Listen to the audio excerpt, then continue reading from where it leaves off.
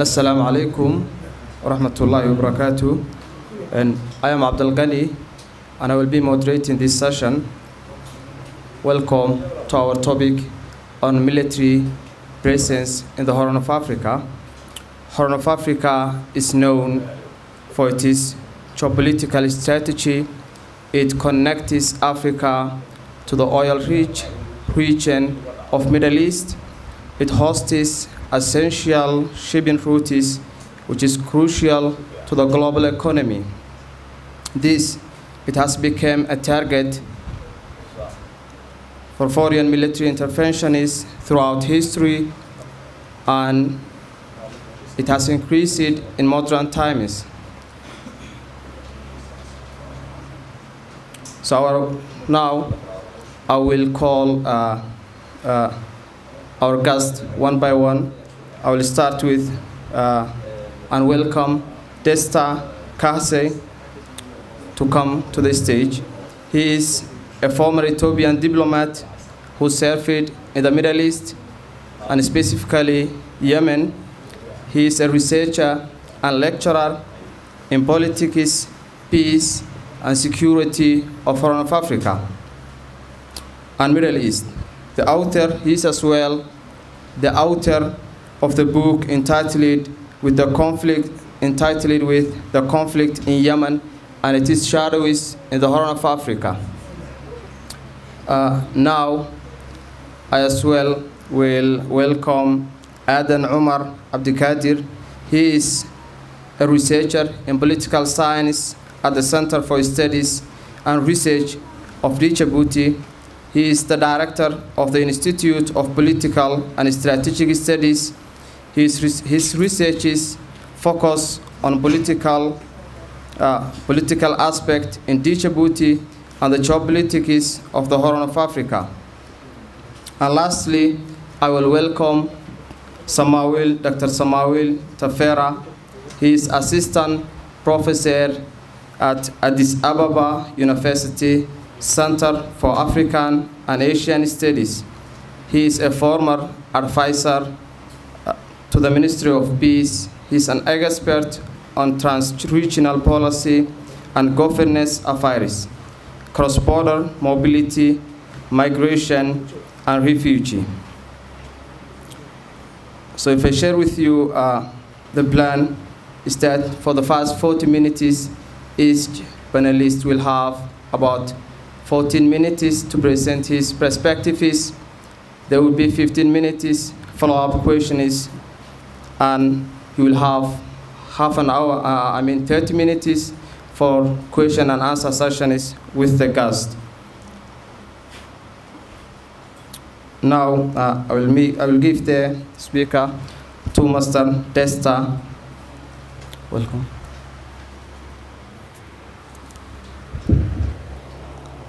Sabah al-Nur.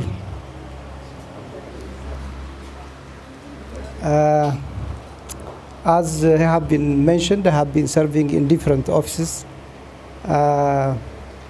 mainly affiliated with the security kind of perspective. And later on, I deployed as a diplomat in Yemen, and I served more than 6 years. And it was really fascinating, even if it is so many challenges in Yemen, deployment in Yemen, but it was really a kind of fascinating kind of thing. So having said this, I'm very much delighted to be here in Somaliland and to share my ideas concerning the foreign military presence on the Horn of Africa. When you are talking about the foreign military presence in the Horn of Africa, particularly, we are going to deal about the Chinese and the China in respect of the China and the American presence in the Horn of Africa, including the American allied groups as well. As perspective, when we are talking about the security issue in the Horn of Africa, particularly in the presence of foreign military presence in this area, we should have to be familiar about the security complex in this region. That security complex in this region might have a sort of three characteristics. The first is the security complex which is related with the Gulf countries, which is Middle Eastern countries, which had been discussed yesterday by our colleagues. The other one is the South Asian security complex. It matters a lot because the security complex, what is happening in the Horn of Africa, we should have to consider the GCC Middle East security complex, what they are actively engaged in this area.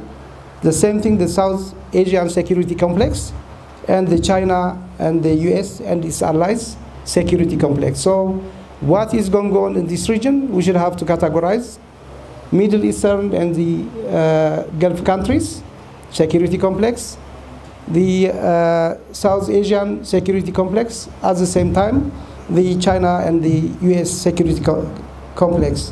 What we are going to deal for this discussion is that, as I have mentioned, particularly the military presence on the Horn of Africa in relating to the US and its allies versus China. The military presence in this area, it has its own pushing and pulling factor. We can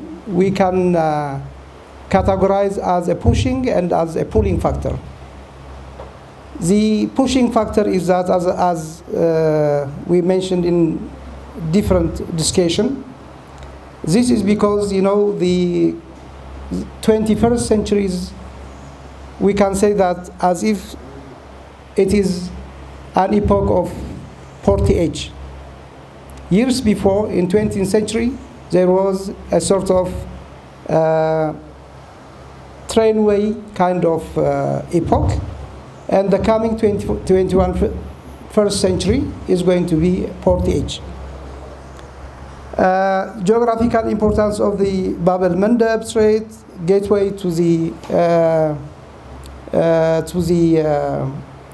international trade routes, sea passage, piracy, terrorism, migration, and among others, have been as a pushing factor to the presence of the foreign military forces in this area.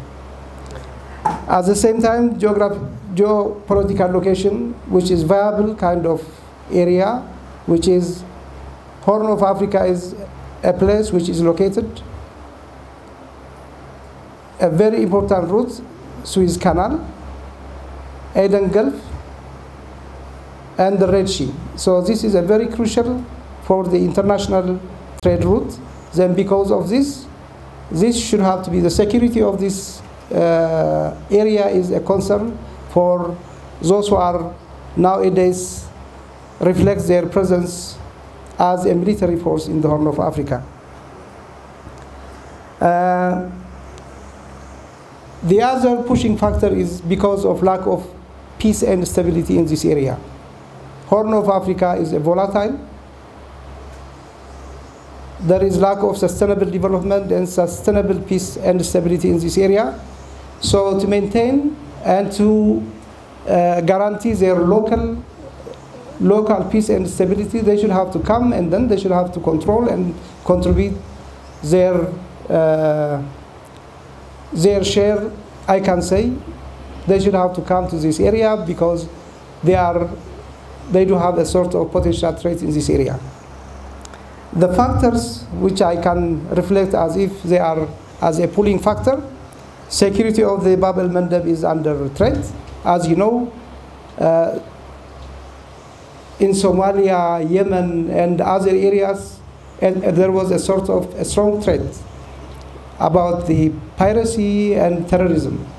Because of all these factors, the main superpowers, including the newcomers, they should have to come across this area and to make peace and stability in this area. Even the Arab world, they should have to have a sort of competition to make peace and stability, because the only market they have is oil, oil is going to be sold in this area or transported in this area, they should have to make it peace and stable this Red Sea and Bab el-Mandeb. So they are forced to be around their military forces. The other thing is fear in the maritime security gap. There was, as I have mentioned before, there was a gap. Piracy had been hyper. Terrorism had been also hyper. Then, in order to fulfill this gap, the coming of the new forces to the Horn of Africa is viable. The strong which we are going to discuss in this point is that also the shifting of policy of the American policy, which had been after the Trump administration. Trump had been against those who had been NATO and the presence of the US around this area, and later on there was a sort of gap. This gap is not going to be fulfilled by the forces by the Horn of Africa. To fulfill this gap, the presence of the foreign military forces had been oversurfaced. There was also a gap of leadership. America had been a leader to maintain peace and stability in this area with its allies, but after Trump administration, there was a sort of loose kind of leadership to fulfill that gap. So many military forces had been coming to take over and to fulfill these gaps. The other strong point has been also the Yemen conflict. There was strong conflict in Yemen, and to make peace and stability in that area, I mean in the Suez Canal and the Red Sea, the US, which is assisting for logistical kind of thing for the Saudis. So because of the Yemen crisis, the military force had been deployed here. Tension in the Straits of Hormuz. The Straits of Hormuz, which is located around the Iran, in between the Iran and the Gulf countries actually. There is a tension between the Iran and the Saudis and the Arab world. Then because of this tension, they should have to have divert their oil to the Red Sea. In order to divert that Red Sea also, they should have to maintain peace and stability in this area. So their coming to the Horn of Africa could be considered as a pulling factor. The other very important kind, the Belt and Road Initiative, parallel with the Emirati spring of ports. They are competing to have their presence. The Chinese, they are aspiring to have ports in the Horn of Africa. The same thing, the United Arab Emirates as well. They are planning to have their own ports in the Horn of Africa, because this Belt and Road Initiative doesn't touch any Arab world, and then it is crossing the continents of Africa. The the spring of ports as well, they should have to touch the spring of ports, which is located in the Horn of Africa. What is the impact? About their impact, there is a sort of blessings and curse. As blessings, finance, investment, and foreign direct investment is booming. Alliance for security, counter-terrorism, piracy, infrastructure development have been, I can consider it as a blessing. The curse is currently dynamics of the US-China rivalry is unfolding. Because of this tension, there might be a sort of problems in peace and stability in this area. Regional peace and stability might have also, countries which are actively working in the ports of the Horn of Africa, they might have a sort of alliance with political elites which can be able to maintain their interest. their alliance might be related with, not based on the strategic interests of the country, might be allied based on their personal interests of those leaders who are in the Horn of Africa. So it might be democratic reversal kind of thing might be appear.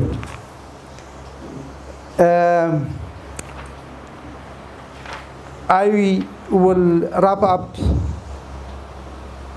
in the next session. I mean, in the next, after the question, then the way forward will be reflected later. Thank you.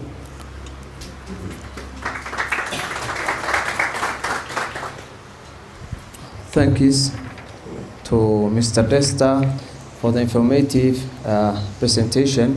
Now I will give the speaker to Mr. Adan Ali to present. Bismillah ar-Rahman ar-Rahim. Assalamu alaikum wa rahmatullahi wa barakatuh. Horta laba kelmadood baan ku oranaya af Soomaali sidii ninka saaxiibkay Ali Bashalay wixiyay kadibna presentation-kayga waxaan nagu waxaynaa af Ingiriis baan nagu waxayn presentation-kayga. Horta waxaan ku faraxsanahay inaan halkan dad walaalahaya Soomaaliyeed islaana inaan halkan nagu soo macsuumaan magaaladan Hargeysa dadka reer Soomaaliland iyo dadka reer Djibouti horta waa dad walaala weeyaan oo boqolkiiba 20 ilaa 30 dadka reer Djibouti waa dad ka soo jeeda Soomaaliland sida horta u garta anu waligay ma iman Hargeysa xamar baan tagi jiray Boosaaso Garowe sawdkaan ku badnaa oo shaqadeeda ay geynaysa sawdka Somaliland waan imiday laakiin qaybaha hoose ayaan ka imiday Hargeysa ma soo gaarin laakiin sanadda ma igu horeysay Hargeysa markan ma ahayn mar xagaagii dhexdiisa waan imiday wax alla wixii la iga sheekeyn jiray ee Hargeysa la igu sheegay wanaag iyo wax kale dhaafsanba horta anu ibadish fikirka ka qabay dadka reer Somaliland iyo dadka Hargeysa aad bay iga badish waxa weey waxyaabo badan oo anagu aan isku oran fikiro dad kale noo soo dhiibteen baan mararka qaar kood ma aragtay maxay isku aragnaa isku fiirinaa inta qof kale ayaan isku fiirinaa marka anagu horta dad walaala nahay dad dhalinyaro soo korayo reer Somaliland tiin inaad si fiican noo fahantiin hadaa rabtiin ani dhoofkii aan imiday xagaagii igama horeyn fahmadda Hargeysa aan ka hayay Somaliland dhoofka hortii wixii ka haysto khalad beh marka waan jeclaaday meeshan inaan ku soo laabto de conference ka ba fursaday siisay inaan ku soo laabtan waa ku tala jira dad badan oo saxaabo halkan la fadhiyaan waa leh inuu dhalinyar baatiin fikradan inaga dhaadhicinaya dadka kale ee ay dadka leeyihiin kuwa iska daaya ninkii fursad helan Djibouti ha yimaado waa soo dhaweynaa waa dalkiini labaad markaas waan ku faraxsanahay inta aan oran ku bilaabay wayna ku mahadsan yihiin dadka APD Maxamed gaar ahaan gudoomiyaha Maxamed Farax iyo Zahra oo si fiican halkan ugu soo dhaweynaa waan u mahadnaqayaa. My presentation will be at the on the foreign military presence in Djibouti, in Djibouti and in the Horn of Africa, advantage, disadvantage, and challenge. The foreign military presence in Djibouti is old and diversified today.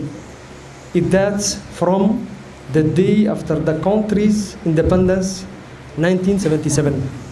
France, a colonial power having colonized Djibouti, with the approval of the Djiboutian authority, decided to maintain a contingent of several thousand soldiers and has at its disposal various military troops. Countries present today in Djibouti with military base: France, United States of America, Japan, European Union, now finished, Italy, and China. And other countries likely to establish a military base in Djibouti in the future, like Russia, Saudi Arabia, and Turkey. In this presentation, we will discuss 3 points. First point is the context of the installation of this base in Djibouti rapidly. Second point, the advantages. And the third one, the disadvantage. And finally, to conclude on the challenge of these foreign military presence in Horn of Africa. For France, this is part of its policy of maintaining political influence over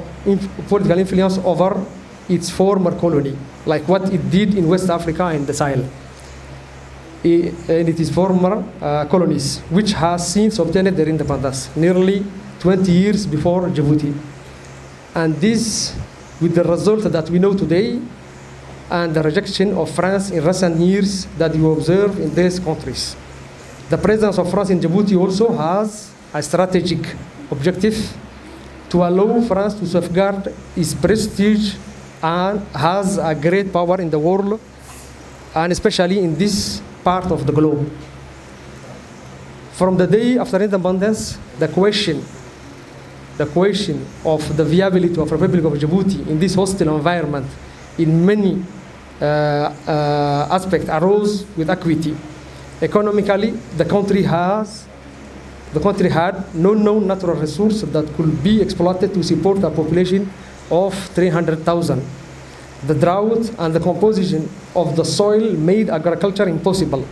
How even the cultural obstacle of a population of nomadic pastoralists and their lack of connection to the land will be overcome. Furthermore, the human capacity necessary for the economic and social development of the country were lacking, and the vast majority were either educated or illiterate. In terms of regional politics, Djibouti was the subject of grievance from the two rival powers in the Horn of Africa in this time, Ethiopia and Somalia. The first has always considered Djibouti territory as an integral part of its own and considered itself entitled to recover it as soon as the French presence ended. As for the second, it was simply a matter of satisfying its hegemonic need to build Greater Somalia with its 5 natural components, which are former Italian Somali, former British Somalia, Djibouti, and northeastern province of Kenya. Despite the political declaration on both sides of abandoning annexionist ambition regarding Djibouti, no one gave them the slightest credit in this time. The Republic of Djibouti sealed from independence with the former colonizing power, a defense agreement which provide for the maintenance of Djibouti's soil a military contingent with the aim of deterring or even responding to any foreign power challenge cause the territorial integrity of the country. This agreement also allowed France to perpetuate its presence in area whose geographical position has become strategic since the opening of the Suez Canal in 1869, at the southern gateway to the Red Sea and controlling the western side of the Strait of Bab el-Mandeb. As a result, the issue of Djibouti viability was partially resolved, but this strategic partnership with France, effective until today, does not constitute an ironclad guarantee, even less a panacea to all the obstacles they may arise from Djibouti during its evolution. 46 years after its independence, the Republic of Djibouti has gone from being a vulnerable country, a historic mistake, to a full-fledged strategic partner. You know that after the September 11, 2001, United States will attack the relentless war fought by the American against the terrorists has led the Pentagon to think about setting up a military base in Djibouti soil. As you know, the United States created the Combined Joint Task Force for the Horn of Africa, composed of soldiers, sailors, and airmen under the United American Command. The objective of this anti-terrorist coalition is to prevent terrorists from escaping American military operation in Afghanistan and finding refuge in Yemen or Somalia, two countries plagued in this time by Islamic terrorists, as was the case during the War of Afghanistan 1979-1889, pitting the Soviet Red Army against the Afghan Mujahideen and the foreign sympathizers. So the fight against piracy of the coast of Somalia in the Gulf of Aden and in the Indian Ocean has also led many naval military forces to request maritime facilities in Djibouti and to establish on its soil, in some cases, logistic and military bases in return for diplomatic advantages for Djibouti. Since December 2008, the Council of European Union has launched the European Naval Military Operation called EU NAVFOR, Somalia operation known as Operation Atalanta operation, which initially had more than 1,200 people, patrol aircraft, and has a facility, logistic in Djibouti, within the French military base. For their part, the United States set up in January 2009 the Combined Task Force 151, CTF 151, a multinational force against the piracy under American command. Joining the effort also naval force military deployed by certain countries, namely China, India, Pakistan, Malaysia, Russia, and Turkey, have settled in Djibouti. Some facilities, not bases in this time. In addition, Japan has a military base in Djibouti with a staff of nearly 200 people intended for the fight against piracy. Also, Singaporean force with a strength of 30 people spanned 3 months in Djibouti. The Italians arrived in the wake of this European anti-piracy operation, but maintained their presence even after the end of Atalanta operation on an individual basis. The strategic interest of Djibouti has continued to grow over the past 2 decades, as evidenced by the military installations of several European powers, the United States and China, which inaugurated its first military base in Africa in August 2017. For China, it is a question of consolidating its prestige and its status as a world power, and for ensuring the evacuation of nationals itself in the region, and preventing an episode like the setbacks of the evacuation of its national in Libya in 2011 when Gaddafi fell. So the advantage, second point, the advantage. Finish already? Okay. So let me finish with the advantage. The Republic of Djibouti has never worn the nickname that the international press has given it for several years. Strategic hub, military and security hub, and the country ambition have never been so close to materializing, namely to become a logistic and commercial platform, the Singapore of East Africa. For the government of Djibouti, it is a question of putting the fruit of the privileged geographic position of the country at the service of socio-economic development for the Djiboutian population, and taking advantage of the political benefit that such presence will provide. Direct financial benefit, the presence on its own its territory of foreign military force has several advantages for Djibouti. First of all, there are a diplomatic gain from its, but this gaining visibility of international level, and by forcing more useful cooperation link for its socio-economic development. Secondly, this process will be a guarantee of security for Djibouti by reducing the budgetary burden and the effort made for its own external security in a turbulent and volatile region. Security, direct contribution to the defense of the territorial integrity, indirect contribution, training, advice, donation, purchase of military equipment, modernization and capacity building of the security and defense forces of certain countries like Djibouti, Somalia and Ethiopia. Multifaceted cooperation, development of a partnership, and economic, international visibility, improvement of its image, credibility, attractiveness for foreign direct investment. Thank you. Let me start. I just would like to put a disclaimer first. Like, my 2 colleagues have started and described in detail foreign military bases and their advantages and disadvantages, right? And the pull and push factors that contributed to the advantage and disadvantage of those bases in the Horn of Africa, bringing in examples from Djibouti and from the surrounding. Like there is a traditional way of looking at military bases from the perspectives of physical infrastructures that are put in place in countries with access to seas. So my way of looking at foreign military presence would be in the form of foreign military interests through military campaigns and some elements in our particular region. And I'll give 2 examples from Sudan and Somaliland around this area and see the causes and the consequences and the potentials for more instability in our region. So I know that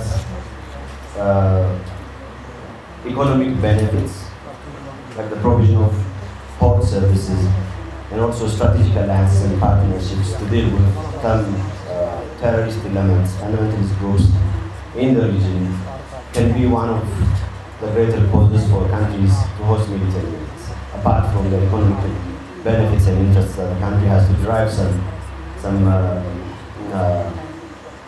resources and financial benefits. Peacekeeping could be included in this part. Fight against terrorism, safeguarding national and international issues, security issues, political issues, economic issues can all be part and parcel of having military bases, promoting more cooperation in the security sector. But also, on the flip side, there are also other challenges, major challenges of having military bases in our region, particularly very volatile and politically dynamic region. And one could be increased regional tensions among countries. A very good example to this would be the Russia-Ukraine war. And Ukraine joining NATO would mean giving more spaces for NATO, putting Russia cornered and vulnerable to further attacks. Likewise, the presence of many conflicting, sometimes cooperating forces in Djibouti and also in Somalia can be also seen from that perspective, because there are no rules and regulations that guide and regulate host countries when they decide to invite foreign military bases in their sovereign interests, sovereign territories. What does it mean for Djibouti to host all those forces on the part of Ethiopia, on the part of Somalia, on the part of Eritrea, Kenya? Have there been enough consultations? Are there rules and regulations in IGAD or in the whole among East African community members, in the African Union, to regulate that, to guide that? So these are the kind of issues that are very much worrying and concerning, creating more distrust between countries in the Horn of Africa, limiting more rules for cooperation. Another will be proxy conflicts and war. Look at what's happening in Yemen. Interests from Saudi Arabia and interests from Iran has destroyed the country, has brought into context untold miseries and humanitarian crisis in the region, which also affected other regions who are on the recipient side of migrants.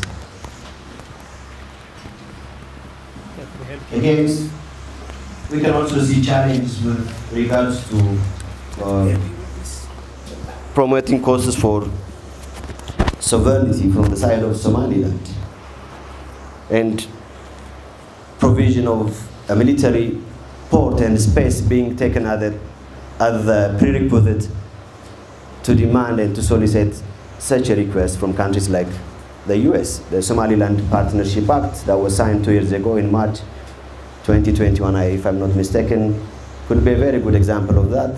And had really Somaliland also looked into evaluating the merits and demerits of what's included in it, is also a question that needs to be clearly answered. The implication of Taiwan and the obligation laid by the US on Somaliland to stand together against any intrusions and interests against Taiwan is also another big controversial issue that needs to be highlighted and discussed. There are also some socio-ecological phases of it. I mean, the imbalances created on the local communities from increased competition and increased cost of living, because some people can offer to pay and some others they don't. This can be also associated entirely with military-based development-induced displacements within the countries that are hosting the bases. And again, generally elsewhere, coming from Japan, from Okinawa, understanding all the military-based politics and controversies between the US and Japan commoners, Japan people, I can also see pollution, greenhouse gas emission from the exercises, land degradation, and issues of environmental degradation in general being real causes of having and hosting military bases in the region. But these days, as I have clearly indicated, military having foreign presence is not manifested through building physical infrastructures that host military bases. Powerful states are competing in military technologies. You have drones, nuclear proliferation, cyber war, proxy wars, artificial intelligence, media campaigns. All these can be taken as a form of foreign military presence, foreign security and intelligence presences in our region. To just give you a good example, starting with Sudan, I think generally first, Horn countries need to regulate and rethink on their foreign policies with regards to hosting military bases plus military interests in their sovereign territories and in the region. Look at what's happening in Sudan. I mean, since 2017, when Bashir was in power, the Wagner Group was involved in supporting Bashir's activities and measures and interventions in Darfur, the restive region of Darfur.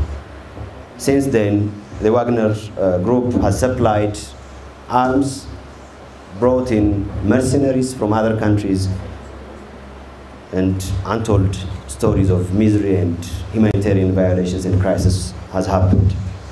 And then after the downfall of the Bashir government in Sudan, the Wagners continued supporting Hamdan Dagalo, Hemeti, and in the split between Burhan and Hemeti, and in the current crisis that we are seeing and witnessing, which affected the majority of the countries in the Horn of Africa, these foreign military companies have played and are playing now significant contribution.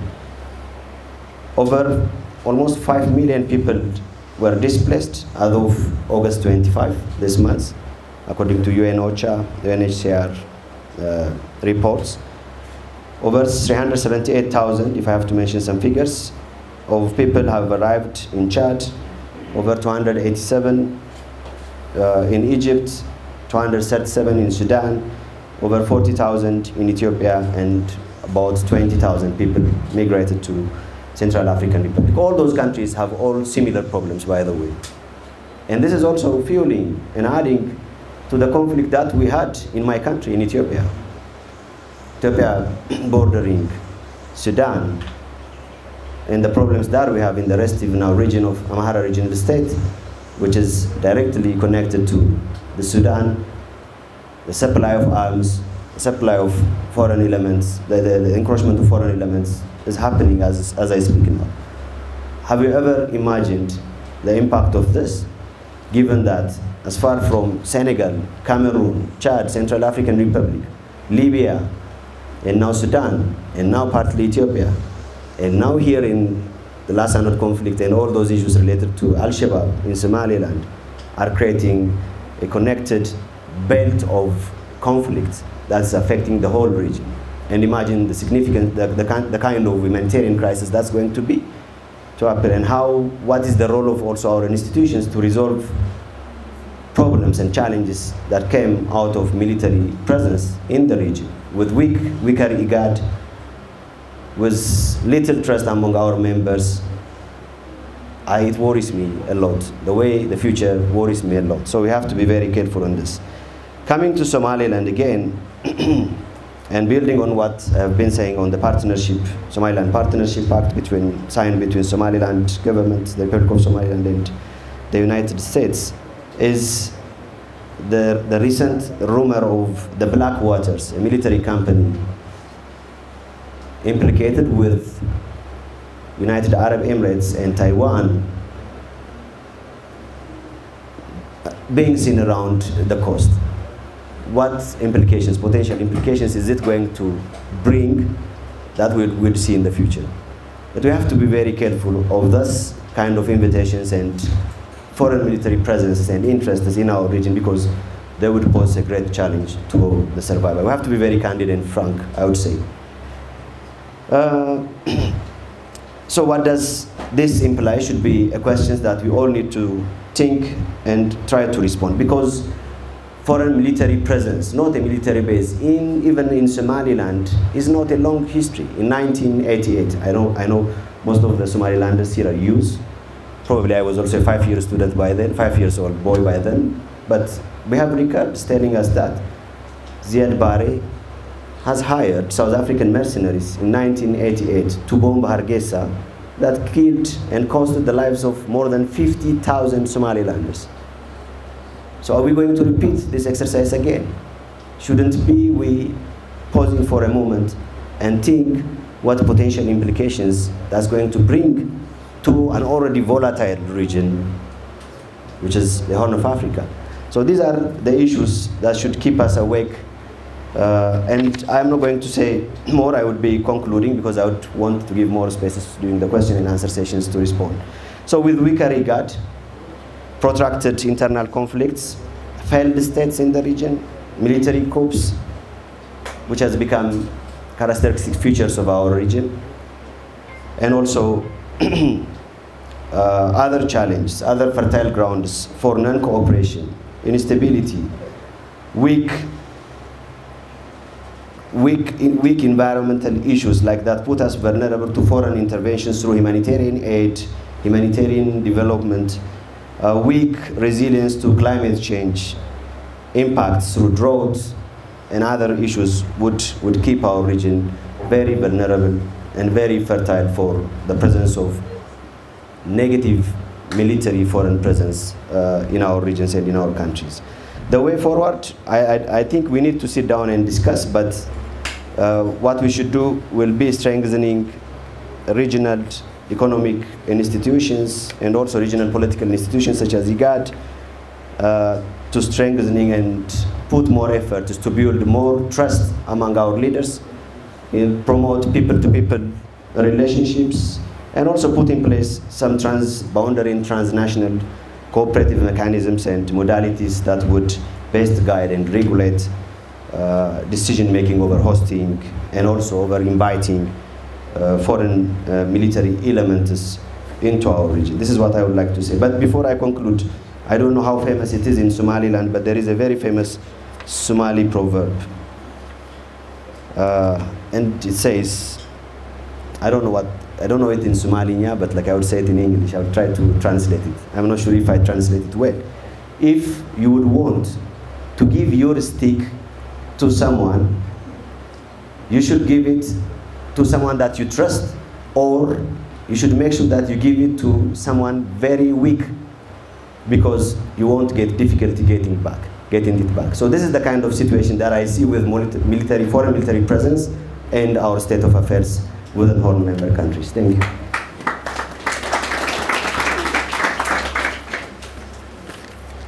Thank you, Dr. Samuel. So now, I'll just ask one follow-up question to each panelist. So I will start with Esther. There are challenges and opportunities.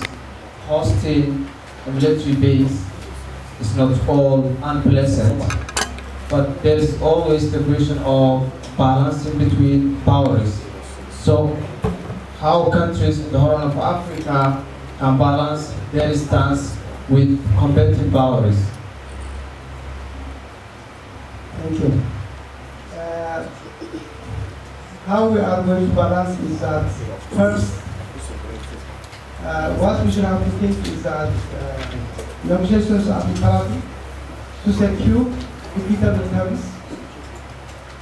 with external actors, regional actors, and at the same time within the interstate actors in the Horn of Africa.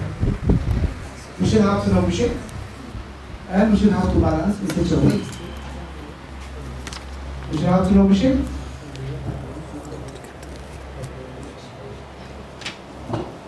we should have to negotiate to secure our equitable terms with all actors in the Horn of Africa, at the same time, those states within the Horn of Africa as well. Usually I'm using such kind of terms. Look, for example, the one who discovered aeroplane to fly over, you should have to be optimistic. At the same time, there might be a sort of crash. Those who thinking about, those who have discovered airplane, they are optimists. Those who are discovered parachute, they are pessimists. But they do have their own contribution for the community. So sometimes we should have to be tactical alliance we should have to have. At the same time, we should have to have strategic partnership with countries. And we should have to have also a mechanism, de-conflict mechanism. We have different actors in our region, so we should have to have established a sort of how we are going to manage such kind of conflict of interest, those who are residing in our Horn of Africa, I can say in such a way. Thank you. Now, I'll ask Mr. Adam. Djibouti has hosted military bases for decades. What is the takeaway from this process of contracting with other states and hosting opposing powers without interfering with its local politics?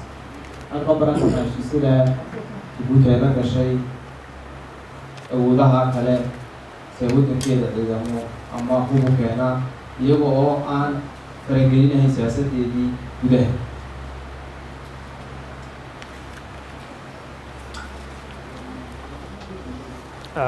waad ku mahadsantahay su-aasha.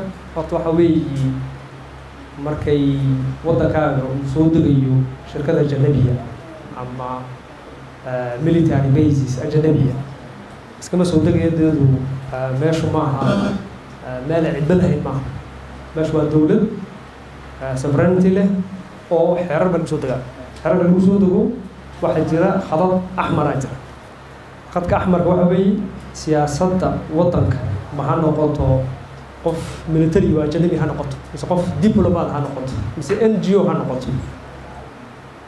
dhowr experience baan soo maray oo qolooyin NGO iyo oo Maraykan oo xisbiga xisbiga ku xidhan dimuqraadiga oo 2012 mar ay doorashooyin soo dhawaayeen yiri waxaan nagala qayb galaynaa doorashooyinka, waxaan la diyaarinaynaa faylalka lagu voteeyo, waxa oo dhan la diyaarinaynaa. waa maaragtay urur aad loo yaqaan oo ku xidhan xisbiga dimuqraadiga ee Maraykanka weeyaan. waxa la arkay raggaas inay hawlo kale wataan baa la arkay intay doorashadii ay gaadhinba ilaan waa qof ajnabi waddankaaga yimid soo ma xeerarka caalamiga ayaa ku asmaxaya inaad diyaarad saartid waddankiisa ku noqdo si nabadgelyo uu noqdo. taa waan yeelnay. waxaa kaloo jiray nin safiira oo Faransiisa oo sanadka 2013 marka doorashooyinka laga soo baxay isku dayay in qolooyin mucaarado oo lahaa waxaan maad aragtay doorashooyinka ayaa natiijadii diidan ay lahaayeen ayuu telefoon isagoo ku taageeray oo shaqaalihii safaaraddu ay dadkii garab ordayaan ay dowladdu ku aragtay. waa safiirkii Faransiiska waa waddanka maaragtay Djibouti soo guuleystay isagana sidaas si leeg 48 saacadood 48 saacadood baa loo qabtay. wuxuu ku noqday Faransiisku noqday. marka waxa weeye waa wax mucaarad muxaafad qof yar laga siman yahay in dadka marti ku ah inay edeb ku joogaan soo ma dal kasta waa sidaas. anigu arday baan ahaan jirnay Faransiiska joogay edeb baan ku joogay. dadka Faransiiska waddankeena markay joogaan edeb ku joogaan ma jecla. xeerar baa la kala saxeexday, xeerar caalamiya jira iyo xeerar gaar ah oo noo gaaro markay tahay military bases. marka matalan waxa markuu Maraykanku soo degayay xeerasha la kala saxeexday waxaa ka mid ahaa in ay wadannada sida Soomaaliya oo kale ay raalli ka yihiin inuu Maraykanku taageero ka siiyo al-shabaab la dagaalankeeda. droonada Maraykanka Djibouti bay ka duulaan, diyaaraduhu Djibouti bay ka duulaan, rag ciidamo oo Maraykan oo la taliyaal u ah dowladda Soomaaliya jirta waa iyaga isku ogal. laakiin Abdulqani will translate laakiin waxa weeye qofka maad aragtay waxay xeerar bay ku joogaan raggaas meesha xeerasha ay ku joogaan waxaa ka mid ah siyaasadda daakhiliga ee waddanka inay dhex gelin waxaa kaloo ka mid ah wadannada jaarkeenna ah inay arrimahoodana dhex gelin dagaal baa ka socday soo maaha Ethiopia Tigray dagaal baa ka socday ma oo dagaalkaas wuxuuna tusay inaan u baahnaynba inay dad ajnabiina soo dhex galaan annagaas gumaadayna soo maaha dadkii geeska Afrika iyagaas gumaaday in la yidhaahdo ninka ajnabiga ayaa khalad kala farta lagu fiiqo horta way fududahay 600 oo kun 800 oo kun dagaal ay ku dhimatay waa agteena ka dhacay Ethiopia ka dhacay soo maaha dad ajnabi ku dhex jiray annagaas gumaadnay soo maaha annagaas ku filan ba inaas gumaadnay marka horta waxay sida in loo ogaado weeyaan in farta in lagu gudo dadka maaragtay ajnabiga waxay macna soo beernayso ma jirto waxaan ka niri raggii Mareykanka ee rabay in raggii meesha laga rido la saftaan waxaan ka niri ma haddii yeela ma dad saartiin yeela laakiin annaga khalaas waa lin axmara ayay noo tahay Djibouti waa wadan sabran inaan ka soo xaarsha caalamiga waxa weeyaan qofka de martiba noo yihiin Soomaa wada iska aada inaan orano bari toole dagaalka Ethiopia inay dhex galaan Djibouti iyo Mareykanku dib weyn ba ka dhex dhacday ma dhex gali karaysiin maqreed waxaas laakiin hubka dawladda Ethiopia ku dagaaltamayso oo dhan wuxuu ka soo dagay dekedaha Djibouti ayuu ka soo dagay waa dawlad sharciyaysan oo caalamiya oo hubkay ku dagaalgalayso si sharciyaysan uga soo iibsatay dawlado kale waxaan uga baahaynaa anagu ma hadde ama dagaal ku gasho ama ma daragtay maxay heedeen wax kale ku fasho markaas waxay hubku halka buu soo dagay laakiin Mareykanka waxaan anagu marka cid dhex gali karaysa waxa halka ka dhacay wadannada jaarka saameynay ma jiro waddanka Soomaaliyana al-shabaab la dagaalankeyga iyo burcad badeedka la dagaalankeyga haddii ay dad ajnabiya oo wadannada ka socda ayna keenan maraakiib ay kula dagaaltamaan fayrasiga horta anagu isma dhicineen ma awood baan leenahay Djibouti Soomaaliya la isku wadagay ma awood baan leenahay awood ma lihi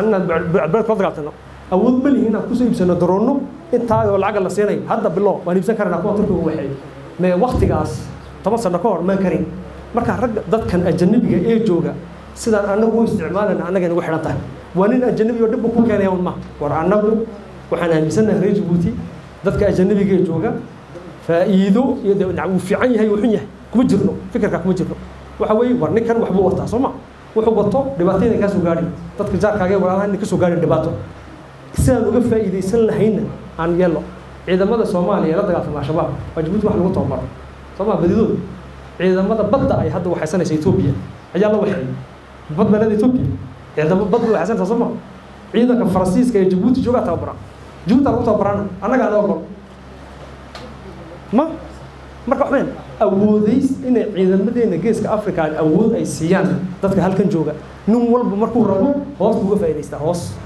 laakiin dadka marka la hor yimaado in wax kale laga akhriyo meesha ma marka waxaan anagu aan noqono dad isku kalsoon dadooda garanaya 1 2 3 way dadteena ilaashano ana ku ilaashano dadka jooga halkaas waqad For Samuel, I will ask, what are the motivations or motives behind the US and Gulf states' involvement in Berbera?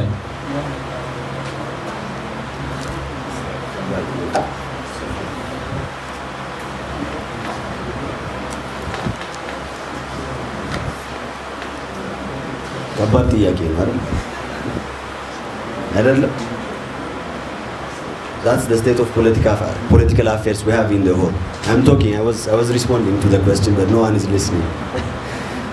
You know, yeah, that's the problem. Like, it's very tough to answer this question. I mean, they will have some political and economic interests. But, you know, this is stretching from the port of Hormuz in Iran to the Suez Canal.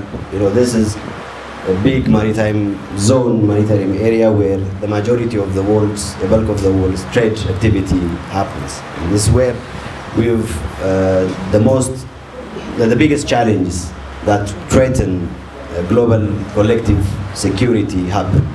Drug trafficking, human trafficking, arms dealers, and proliferation of arms from the different services that we have in the region.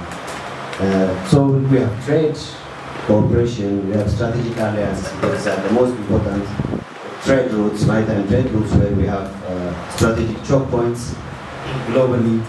So there always remains an interest in this part of the world. So there is always a competition to have a control over this maritime zone to safeguard national and interests of strategic partners. be it America, be it US, China, be it Taiwan, be it anyone is interested in this particular part of the area. So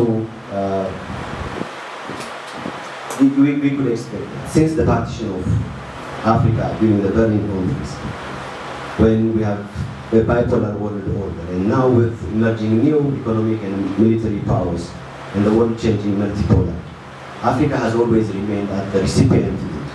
I mean, I'm not shifting the blame to the rest of the world, because I believe that there is a lot that we haven't done to ensure that we are the best competitors, we are the best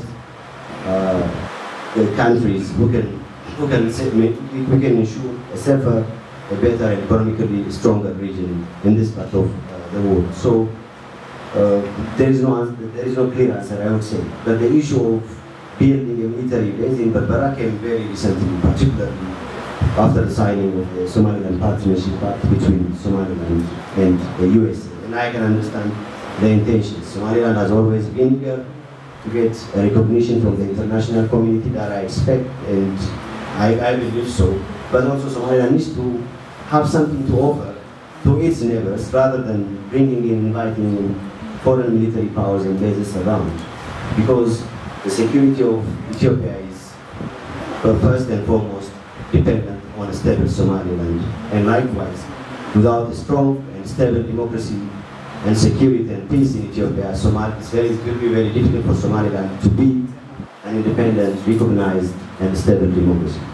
So, very difficult to answer these questions.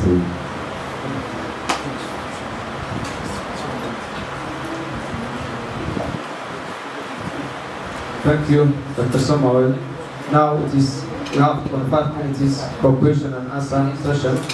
So please, you have the right to ask your question to either all of panelists or only one of them. So just name if you are asking a specific just. So, any question? Yeah, no, love is inshallah 10 minutes baynu haysanaa. Marka haddii aad saddex badi u weydiinayso su-aasha xaq baad u leeday, haddii kalena mid ka mida magacow su-aasha weydiin. Okay, Dr. who else? waynu israacinayna su-aalaha. Marka Dr. Kaas yaa ku tegaya.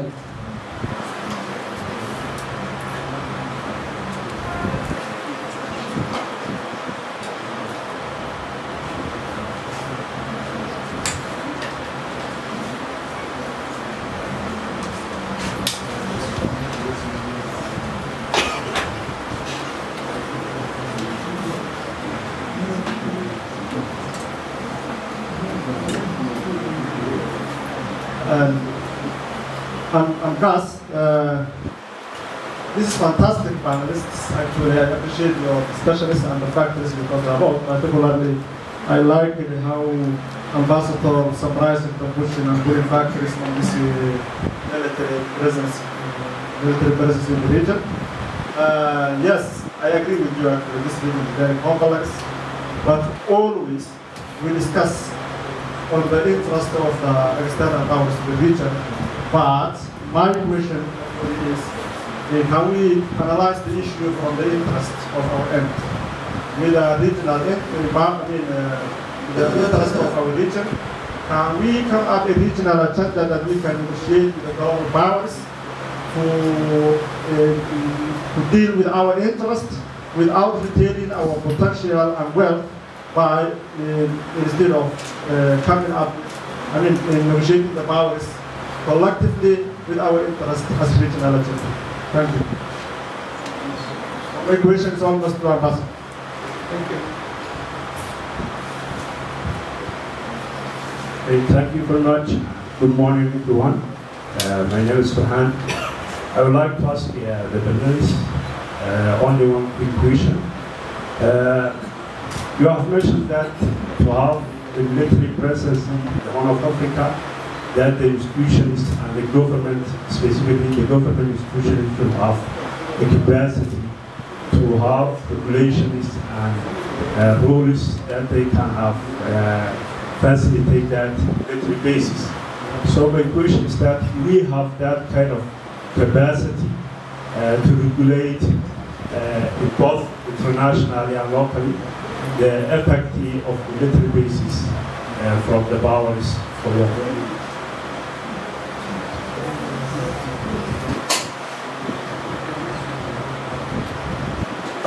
I would like to learn, especially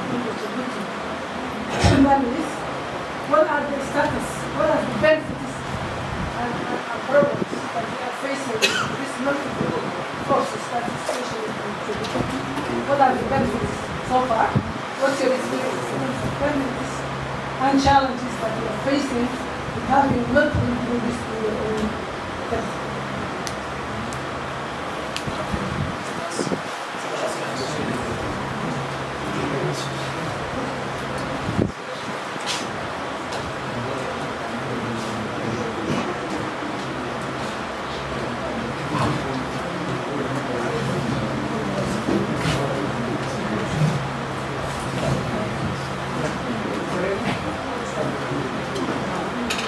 Okay. Concerning my colleague, it's a good question, actually. What we should have to realize is that, today is just an era of globalization. So we are not going to live in the island. So having all this in mind, we should have to understand that either from the regional states or superpowers or the newcomers from the Middle East, do we have a common interest in this geopolitical location of the Horn of Africa? Yes, indeed, we have a common interest, maintaining peace and stability of this region is very crucial to every of us, whether we are from the Horn of Africa, whether we are from the superpowers, becoming new regional powers like Emirati or Saudi Arabia. Indeed, those who are coming from, the international powers, they do have their own conflict of interest. The same thing, they do have conflicts of interest between the Gulf states like the Saudis and the Gulf states as well, like United Arab Emirates. They are running for their geopolitical interest in this region. So we should have to think and craft what we are having a common interest towards this region, whether they are from the international actors, regional actors within, intra-state actors within the Horn of Africa. Then, having in mind this common interest and balancing the ramification based on the economic, political, and security impacts, then we should have to work on it. As I have mentioned before, nowadays, we are not going to work alone. Unless, maybe, if we are going to craft a sort of an African, okay, we should have to strengthen our regional gathering like IGAD. Different discussions have been delivered yesterday about regional, the strengths of the IGAD, the strengths of the other groupings. So we should have to strengthen this institution as much as we can, and there is also so many possibilities to strengthen rather than working hard in our differences. We should have to come across with all our common interests, even within states, those who are in the Horn of Africa. Then we should have to strengthen the regional mechanism as well as with the other actors which are coming for the sake of their strategic interest. Whether we like or not, as I have mentioned before, the coming this 21st century, there are a lot of consumption by the community. If the consumption is going to be increased, it means that this international trade is going to have in a huge kind of volume, which is going to be transported in this region. It means that we should those actors, they should have to maintain peace and stability in this area. So we should have to consider as stakeholders based on, and we should have to also share the ramifications, what is going on if something happens around this area as well with the other actors. Having said this, إذا عندكم أي سؤال حتى تتكلموا باللغة العربية. شكرا. Thank you.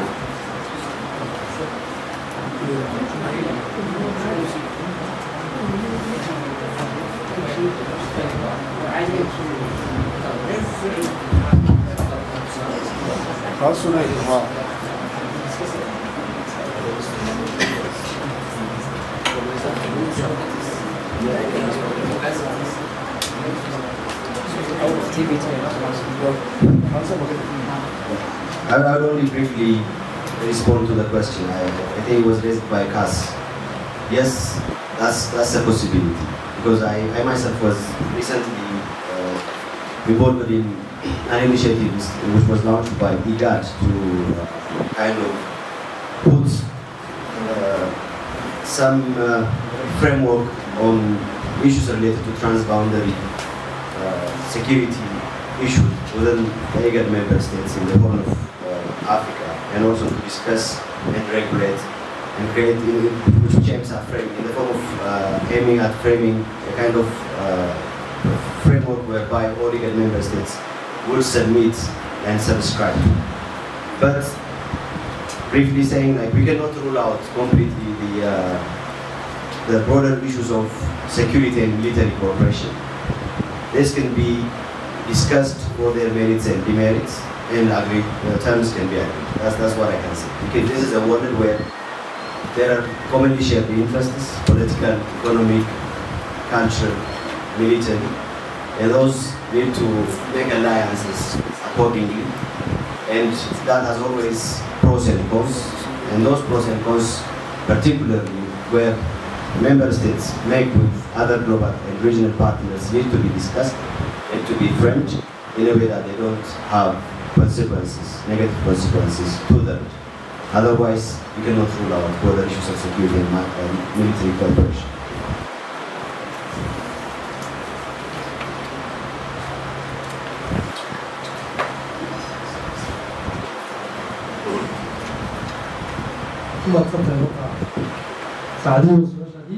About the advantage, I talked about this already on the presentation. It is diplomatic gain, security, direct contribution, training, capacity building for the Egyptian military forces, but also for the Somalia and Ethiopia of cooperation. This is the advantage, but the disadvantage. The advantage is it's managing rivalry between much of the power. It's complicated. Management of hostility, management of incident and accident. Sometimes incident between them, and sometimes accident. You remember we see that a missile that escaped from a Spanish ship more in the port of Djibouti without causing any damage. Loss of income for Djibouti. This is another disadvantage. You know, those foreign military presence doesn't pay tax, they doesn't pay their taxes. But this is lost for Djibouti. Their contribution, their financial contribution, is less than 10% of GDP of Djibouti, something like 8 or 9. So the primary interest of Djibouti is not the financial. And environmental and health consequences. This is the other advantage of the presence of those foreign military. But sometimes also the diplomatic is understood with the neighbors context. marka wanagi lahayn isku soo duubo hadii sidii waxaad ku weysid markaad ku geysid waa in level professional level qofka su'aalaha wadan ay ka joogin إذا طبعا كان لنا China مرينا كان لنا Somali play in that case Somali military أما توك هذا بس وقاري واحد ما هذا مصري طبعا بوتي ووطن عالم من غير دراسة هي اللي هي فقط سنة الجمع بدو ربو بدو مسائل كذا لكن حتى لو سوليد باقي سارة أمي موجود دكانتا سوليد باقي سارة جار بيسا أو دوادن ولا ليه أنت شغله بقى يعني أنا بسيط kalau bapak itu ولا ليه نحن واحد مال ولا دكانه أي نقطة أنا فقط سكوت في عرب بقول نوصل بيرنش لا فقط سكوت في عرب بقول نوصل بيرنش دباتون دي وان هاي دباتون تبع بدوية لا دباتون دي حدود وطننا اللي حدود كده حيلة كل ما حلي أنت دباتين نقطة أنت كهذا ده أجنبي ومال كله مال يرى فبيان كله أو ما قرأت كهذا ويحي بنانا كهذا يوحي دبا أنا ولا حدد كلمته مرة دباتون بدل ما لو تعلم إنه هو عرب عن أنه ما تصار regional integration regional integration هنا عرب تصار ضد كان حدودها ما يقل حيل بديعتها حدودها ما يقل حيل ضد كان خلقوا قبل أنا واحد كبير وقت الأسبوع صوت هدوء لو بقولوا بالدنيا فحويا هنا مشاكل ستوب أو هدي اللي هذا المال بالأسبوع من نوع بدل تيسا ذاك يدفع لدينا نوع بدل تدفع وردن بود مالنا ضد بود وحلاقها الله national interest وحلاقها regional interest وين مكانه لما نسوي مالنا وحلاقها اللي regional integration نوع بود بيسوي نستفيره ولا نحفر اليوم كده نقعد وناش واحد ولا regional level نجوبنو bilateral ما إيش معنا ما هو وطن وشيء كيسان ما تطبق دي وطن يجي تسوي مثل ما كملت الفريق رجعنا ورانك هذا الله حان وطنا dengan حان وطن بجرو خوف قرار 1 2 3 ويا نقول بنا نقول إنه ما درت تيس أقوى رسالة مرصدة وتبص وقارن regional interest ورجال interest يقول مرة ما فيش عيس ورجال interest مرة ما فيش عيس مرة هدي أكتر وين identity أنا طبيب كمان هاي أنا وحنا هاي ما غير كمان هاي أنا وحنا هاي حيوان هاي هذا كتير من تو لبا هذا كتير من national interest هذه كيس أفريقيا لا تكير من أنا كم بس أسكت جيلك ما تلاقيه ما ترى مو ترى سايس ترى ترى دي دي بس سايس وصوما أنت تروح من مرينا إنه على هذه هذه ليسنا أما تما رئيسنا أما إذا تيجي وقول أجت أما على سكوت الرماد أهلا بقومية دم باي متفرد يتوبيا وقومية ديكور يسوي لنا ترى أما قومية دم باي قومية ديكور رافقين المشي بتقدر تنسى أما هنقطة الصومالي والقبيل نسكت أما هنقطة لا جبتي ومات أنا اليوم حيوان قبيل يتوبيا ولا سكوت هاي سكوت صومالي عفر نسكوت هل كان سكوت اللي ماشي كنا مرتين ما نقول ما طبعا وحصون نقطي وحيابه إذا تكون صار اسمه يتقدر وعملوا دابا هذا الجمهور عشان لا ينجح عشان دولة داعي دولة لا يملك لكن سجالنا داعي ورد بدون أبي الإسلام مركب هو واحد أوبا تاسو كان أوبا تهلس جلينيس هلس بيكش طبعا زريتان دي تبي هلس كان هذه بود بيع معه كان واحد تبي بقولنا تبي هذه كلا تاسو كيس كان كلنا ما بتقول بقول سلا سلة زريتان دي هيبقى سودا ما عليك كستي وحش كده العاصمة طبعا عاصمة أبي كذا نصل على باش على كذا إيرات وحش ما عليك عاصمة كده عاصمة ده اسمه جدا رب الله سبحانه وتعالى بنت هذا نقول منه استعمالها ضروري في هذا الاستعمالي عاصمة دي خرطوم في الورنزل خرطوم والبقاء بهذه النقطة خاصة وبدي أرضى بس استعمالها عاصمة إحنا السودان بتقولون ده لك وين قاطع السودان صوت الصلاة بتدي بعد هذا الحين بنا ما ينفع بس خرطوم عاصمة البلد فهو صومالي يقول لك أنا يقول لك مثلا توصل معي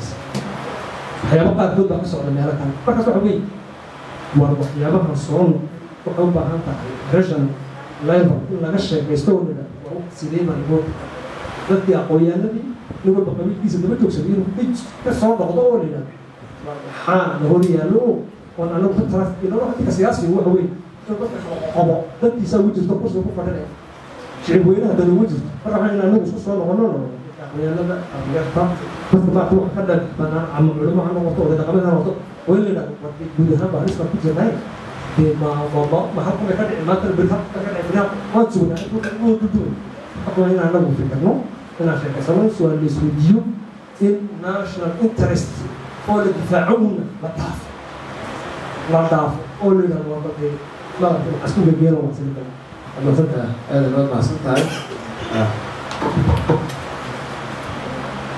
well, the last round of questions, so anyone who has question can ask. I'm Gus. This is fantastic panelists. Actually, I appreciate your discussions and the factors you talked about. Particularly, I liked how Ambassador summarized the pushing and pulling factors on this military presence in the region. Yes, I agree with you. Actually, this region is very complex, but always we discuss on the interest of the external powers to the region. But my question actually is, can we analyze the issue from the interest of our end? With a regional, with the interest of our region, can we come up a regional agenda that we can negotiate with the global powers to deal with our interest without retailing our potential and wealth by instead of coming up, in negotiating the powers collectively with our interest as regional agenda? Thank you. My name is Farhan. I would like to ask the panelists only one quick question. You have mentioned that to have the military presence in the Horn of Africa, that the institutions and the government, specifically the government institutions, should have the capacity to have regulations and rules that they can have facilitate that military basis. So my question is that, do we have that kind of capacity? From the Middle East, do we have a common interest in this geopolitical location of the Horn of Africa? Yes, indeed, we have a common interest, maintaining peace and stability of this region is very crucial to every of us, whether we are from the Horn of Africa, whether we are from the superpowers, becoming new regional powers like Imarati or Saudi Arabia. Indeed, those who are coming from, the international powers, they do have their own conflict of interest. The same thing, they do have conflict of interest between the Gulf states like the Saudis and the Gulf states as well, like United Arab Emirates. They are running for their geopolitical interest in this region. So we should have to think and craft what we are having a common interest towards this region, whether they are from the international actors, regional actors within, interested actors within the Horn of Africa. Then, having in mind this common interest and balancing the ramification based on the economic, political, and security impacts, then we should have to work on it. As I have mentioned before, nowadays, we are not going to work alone. Unless, maybe, if we are going to craft a sort of an African, okay, we should have to strengthen our regional gathering like IGAD. Different discussions have been delivered yesterday about regional, the strengths of the IGAD, the strengths of the other groupings. So we should have to strengthen this institution as much as we can, and there is also so many possibilities to strengthen rather than working hard in our differences. We should have to come across with all our common interests, even within states those who are in the Horn of Africa. Then we should have to strengthen the regional mechanism as well as with the other actors which are coming for the sake of their strategic interest. Whether we like or not, as I have mentioned before, the coming this 21st century, there are a lot of consumption by the community. If the consumption is going to be increased, it means that this international trade is going to have in a huge kind of volume, which is going to be transformed in this region. It means that we should those actors, they should have to maintain peace and stability in this area. So we should have to consider as stakeholders based on, and we should have to also share the ramifications, what is going on if something happens around this area as well with the other actors. Having said this, إذا عندكم أي سؤال حتى تتكلموا باللغة العربية. شكرا.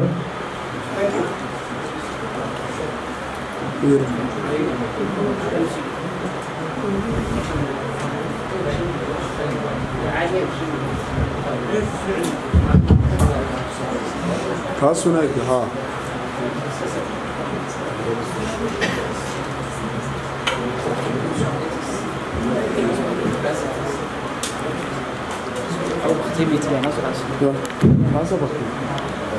I will only briefly respond to the question. I think it was raised by Cass. Yes, that's a possibility, because I myself was recently involved in an initiative which was launched by IGAD to kind of put some framework on issues related to transboundary security issues within the IGAD member states in the Horn of Africa, and also to discuss and regulate and create, which aims at framing in the form of aiming at framing a kind of framework whereby all IGAD member states would submit and subscribe. But briefly saying, like, we cannot rule out completely the broader issues of security and military cooperation. This can be discussed for their merits and demerits, and agreed terms can be agreed. That's what I can say. Because this is a world where there are commonly shared interests, political, economic, cultural, military, and those need to make alliances accordingly. And that has always pros and cons. And those pros and cons, particularly where member states make with other global and regional partners, need to be discussed and to be framed in a way that they don't have consequences, negative consequences to them. Otherwise, we cannot rule out broader issues of security and military cooperation.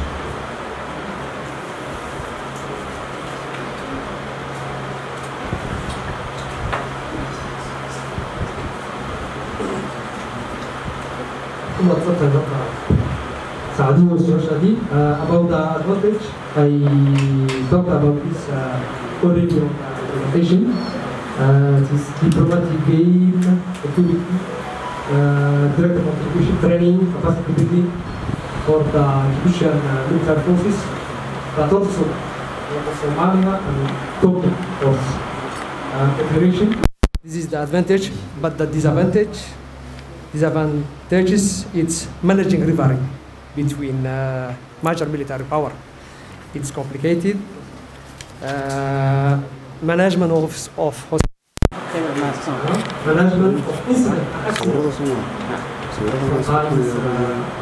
incident between them, and sometimes accident. We remember we see a missile that's captured from a Spanish ship in the port of Djibouti without causing any damage. Loss of income for Djibouti. This is another disadvantage. You know, those foreign military presence, they doesn't pay tax, they doesn't pay taxes. But this is lost for Djibouti. Their contribution, their financial contribution, is less than 10% of GDP of Djibouti, something like 8 or 9. So the primary interest of Djibouti is not financial, as you know, and environmental and health consequence also. This is the other disadvantage of the presence of those foreign military. But sometimes also the diplomatic misunderstood with the neighbors countries. marka wanagii lahayn isku soo duudubo waxaad ka helisid iyo waxaad ka waysid markaad isku geysid waa in level regional level horta su'aalu taala maaha wadan ay ka joogin iminka waxaan ka hadlaynaa China Mareykanka ka hadlaynaa Djibouti joogaan ay ku leeyihiin military base Soomaaliya ama Eritrea ama Ethiopia hadday dib ka soo gaareen wax ma hadda quseeyo iyaga Soomaa Djibouti waa wadan caalamka laga ictiraafsan yahay 46 sano jira ciduu rabo xidhan la saxan karay laakiin haddana mas'uuliyad baa ka saaran amniga guud ee deegaanka mas'uuliyad baa ka saaran jaarkiisa oo dawladda walaalihiin inta aan sheegnayba anagu baa si kala waxbaxayna wadad walaalihiin in anagu wax meel wada dhigano ayay noo taallaa ayna farta isku fiifiicno horta waxba noo soo birnay inaan farta isku fiifiicno waxba noo soo birnay dhibaatooyinkeena waan hay way dhibaatooyin badan baa noo yaala dhibaatooyinkii xuduudeed ee wadanada dhexdooda ka dhaxeeyay wali man xalli inta dhibaato ee noo taal intaan ka hadal dad ajnabi oo meel ku leh meel yar fadhiyaan ku leh oo ma aragtay ka helayna wixii wanaaga ay ka helayno iyo wixii dhiba anagu aan xadadi karayno marka dhibaatooyin badan baa noo taala in wax weeyaan carabka aan anagu maanta saarno regional integration carabka saarno weeyaan dadkan xuduudaha laga kala xidhay badeecadahan xuduudaha laga kala xidhay dadkan la kala qoqobayo inaan waxa ka gudubno marka la isku wada soo duuduubo 200 milyan maan Soomaa marka waxa weeyaan in la sheekaysto oo haddii la yiraahdo meel baa la isku iman nin walbana dantiisa gaarka iyo difaaci hadii la yiraahdo nin walba dantiisa difaac war dan guud ma leena danta guud waxa laga hadlaa national interest baa laga hadlaa regional interest wali ma ka hadlay meel baan isku imanay waxa laga hadlay regional integration nin walba wadkiisu difaaci nin safiiro oo dhex fadhiyo markii daba kacooy war waxaan joognaa regional level ma joognaa ma joogno bilateral maaha issue waxaan dhafan laba wadan oo sheekaysanay maaha toddobadii wadan ee iigaadkaas ku imatay marka maartay Eritrea laga rabo war aan ka hadalno maxaa noo dana degaan ahaan maxaa noo dana ma jiro qof koray 1 2 3 weeyaan nin walbana markuu rabo inuu ma aragtay tiisa halka hore soo marsado wuxuu ku soo qaadan regional interest war regional interest marka hore hormad ka shaqeynaysa oo regional interest hormad laga shaqeystay marka haddii aan ka tagi weyno identity anu qabiilka baan ahay anu waxaan ahay ma reerkan baan ahay anu waxaan ahay maxay baan ahay haddaan ka tagi weyno kow laba haddaan ka tagi weynana national interest haddii geeska Afrika aan dhaafi kari weyno annagoon baa saas ku jiidan doonaa marka laga yimaado laba wadan oo haysta wadanadii dhexdeedii baa la isku haystaa oo soo maaha intan dab waxaan dareennay in colaadihii qabiilaysnaa ama demaar reeraysnaa ama identity ugu dhex jirtay ama la isku dareero ma aragtay maxay hadaan qowmiyadda baa imatay talada Itoobiya oo qowmiyadii ku horeysay la dagaaltamaysa ama qowmiyadda baa imatay qowmiyad igana rabta inay meesha ka dagaaltamaysa ama ha noqoto Soomaaliya oo qabiil la isku daray ama ha noqoto xitaa Djibouti oo ma aragtay maxay hadaan iyo qaybo kamid ah Itoobiya oo la isku haysto Soomaaliya afar la isku haysto halkan waan isku ognahay dad nigama sheekeeyay halkan Martina waa inaan ku dheeraado ma marka waxa soo noqotay waxyaabihii identity-ga ku salaysnaa in isku diray waxaan moodaa maanta halkan joogno 9-shanadii la joogo 9-shanadii dawladda dhacay dawladda kala imanay laakiin dagaalada dhacay oo dhan badoodu ay qabiileysnayeen marka waxay u baahtaasoo kale oo maartay halis gelinaysa imka halis bay gashay Soomaa jiritaanka Itoobiya halis galay sanadii ugu dambeeyay maxaa wax kale uga hadlaynaa Itoobiya 120 milyan hadii kala daadso geeska Afrika oo dhan badda ku wada noqonay sidaas in leeg jiritaankii qaybo Suudaan maalin kasti wax la isku dhex diraa caasimada Soomaa caasimada habeenkii baa soo dhacda baasha alertiga yar iigaad ku hayso maalin kasta caasimada la isku dhex diraa caasimadaas ma jirtaa dhowr bilood la isku dhex diray ma jirtaa dad fal nin walba wuxuu isticmaalaya drone iyo diyaaradaha la isticmaalaya caasimadii Khartoum wixii la oran jiray Khartoum waa gaga cad ba hadid noqoto khalaas oo banaan waa diyaaradaha la isku isticmaalaya caasimada dhexdeeda la isku diray badqoonimada inta leeg way baabaaday Suudaan ma jirto Suudaan 30 sanadood kadib baa la hadlayn doonaa ma in Suudaan khalaas Khartoum caasimada waa la baabiyay waxa weeyaan Soomaaliya wixii ka dhici gaar waa nigu ogeyn marka doorashadu dhacaysa waxyaabo qaarkood baa ka socda meelo kale markaas waxa weey war waxyaabahan soo noqday waxa u baahan tahay regional level in laga sheekaysto oo yiraahdo war waxa sidee baan ugu hortagnaa dadkii aqoonyahanadii nin walba qabiilkiisa daba joogsaday inuu ka soo noqdo oo yiraahdo war maxaa hor yaalo oo anagu ku taras ilaa ninka siyaasiga waxa weey inuu dadka kala qoqobo dantiisa ugu jirto kursiga ku fadhinaya shicib weynaha dan ugu jirto marka waxaan anagu isku soo noqono dadka aqoonyahanada dhalinyarta dadka maartay wax ka dhabax banaan ama culumada noqoto oo dhaqamada noqoto way leedahay warday guud ahaan baa halis ma ku jirnaa de ma halkan bay ka dhici maanta bari halka kale ka dhici bari halka ma sugnaa inta wuxuu ugu duldumay marka waxaan inaan anagu fikirno inaan sheekaysano in su'aal la isweydiiyo in national interest oo la difaacuna la dhaafo na dhaafo oo la yidhahdo war bal dee madartay waxaan isku geegeeno waa sirgaano aad mahadsantahay. So I think the epicenter of the main recommendation that all the panelists have suggested was security in order to enhance the trade between Somaliland and Ethiopia.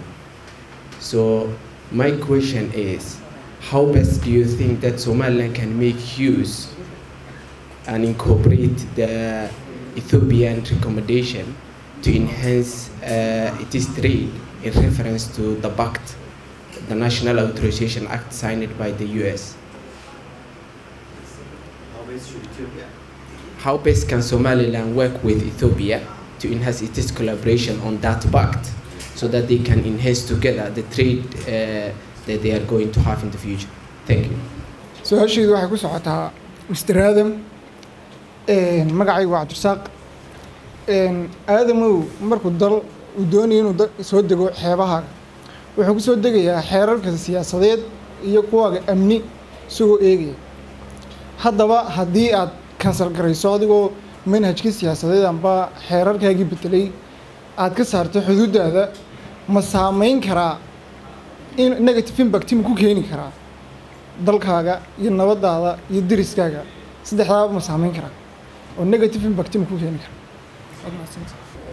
يعني أولاً أفضل أتكلم باللغة الإنجليزية لأنه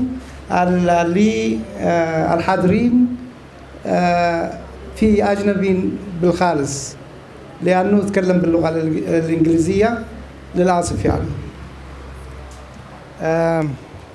I think the conflict in Yemen is still continuing.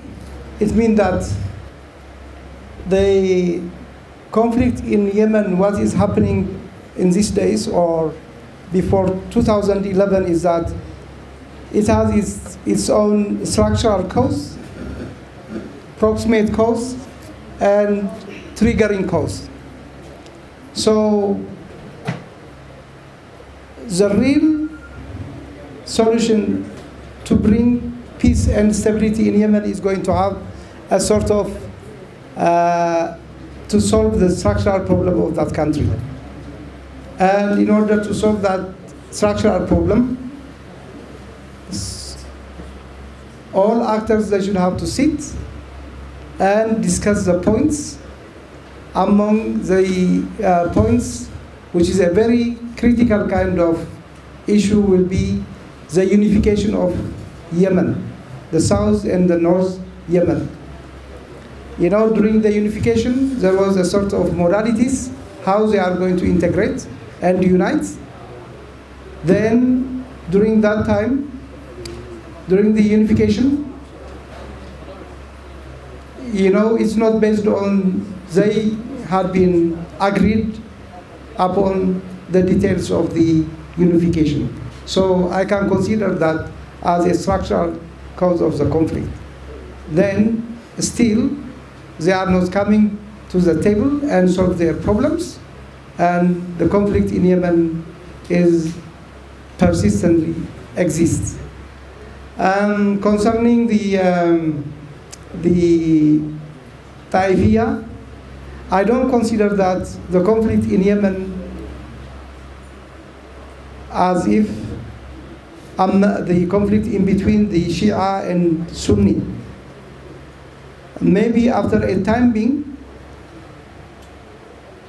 I mean, at the beginning, I consider it as if it is a sort of breeding military force by agitating a sort of sectarian kind of propaganda. But the Yemenis are one. They are living together, whether they are from Shia or from Sunnah, they live together, they don't have any difference. I have been there for about 9 years, and the Shia and the Sunni, they intermarry each other, they live like what we are living here in Yemen. I mean in Somaliland, sorry. So I don't think there is a sort of critical problem in the respect of Taifiyya. But if the conflict is going to be continuing in such a way, the political elites, military elites, and the other interest groups, they might twin it into a sort of sectarian, it can be developed in a sort of sectarian kind of conflict. But nowadays, I don't think it has nothing to do with a sectarian kind of conflict. And I prefer that the Al-Houthis, I mean the Ansar Allah, they should have to be as stakeholders in the politics of Yemen, and then they should have to sit with other actors which are actively working in Yemen, and they can solve their problems either with Saudis or with the Western countries as well. Thank you.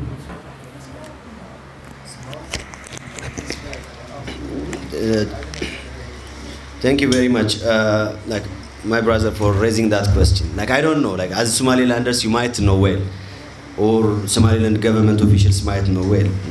I'm always very frank and straight.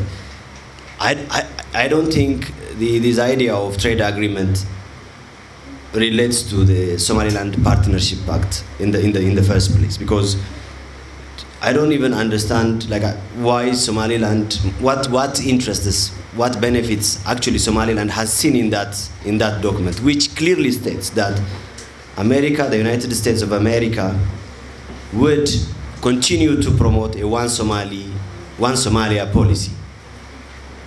And whereas the intent here is that, like it's very much closer to the two-state solution between Israel and Palestine. You know, the Somalilanders would want to be an independent state. They were in 1916, right, June 26 when they waged their independence, and then married the Mogadishu in July 1st, and then separated, divorced. And that does not clearly stipulate in the document. It doesn't have anything to say with trade cooperations between Ethiopia and Somaliland. Of course, it gives rooms clearly that Somaliland will have and enjoy the presence of the State Department, the Ministry of Defenses, and the US aid, which technically means a de facto kind of recognition, but it doesn't clearly state that. And in many of the provisions, it says the United States of America would stick to promoting the agenda of one Somalia policy. So I don't understand what the Somaliland Republic has seen in that agreement. Otherwise, to me, the provision is more inclined to give opportunities for the United States, which aims to get an access to and consolidate oil concessions in this particular region, and also do a lot more and get a ground to contain the expansion of China in the Horn of Africa and in this region, but puts more obligation on Somaliland to protect United States interests in Taiwan.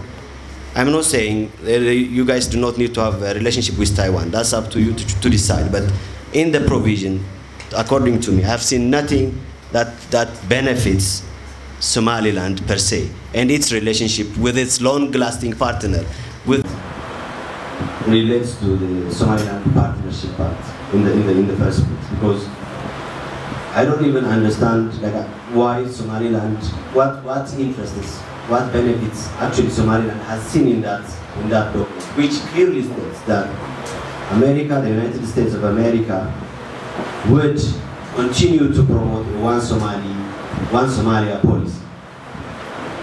And whereas the intent here is that, like this is very much closer to the two-state solution between Israel and Palestine. You know, the Somalilanders would want to be an independent state. They were in 1960, right, June 26 when they waged their independence, and then married the Mogadishu in July 1st, and then separated, divorced. And that does not clearly stipulate in the document. It doesn't have anything to say with trade cooperations between Ethiopia and Somaliland. Of course, it gives rooms clearly that Somaliland will have and enjoy the presence of the State Department, the Ministry of Defenses, and the US aid, which technically means a de facto kind of recognition, but it doesn't clearly state that. And in many of the provisions, it says the United States of America will stick to promoting the agenda of one Somalia policy. So I don't understand what the Somaliland Republic has seen in that agreement. Otherwise, to me, the provision is more inclined to give opportunities for the United States, which aims to get an access to and consolidate oil concessions in this particular region, and also do a lot more and get a ground to contain the expansion of China in the Horn of Africa and in this region, but puts more obligation on Somaliland to protect United States interests in Taiwan. I'm not saying you guys do not need to have a relationship with Taiwan. That's up to you to decide. But in the provision, according to me, I've seen nothing that benefits Somaliland per se and its relationship with its long-lasting partner with Ethiopia. I don't call even Ethiopia and Somaliland a partner. We're younger brother and elder brothers, or younger sister and elder sisters. Why? Ethiopia has always been behind Somaliland since the start of the SMA movement that maintained Somaliland to be a de facto independent states. Economic relationships, political relationships, military relationships, security relationships have always been there. But that is changing, particularly right after the signing of that partnership. And with America getting access to the Berbera ports, financially they will get some, you guys may get some economic benefits. But you're staying in a volatile region where Ethiopia has a big interest in Somaliland, where Kenya, Eritrea, Djibouti has a big interest in Somaliland. And you have... let me conclude. So, in the first place, I see no relationship of that partnership regulating any kind of trade relationship between Ethiopia and Somalia. So I think we can continue the discussion afterwards. Thank you.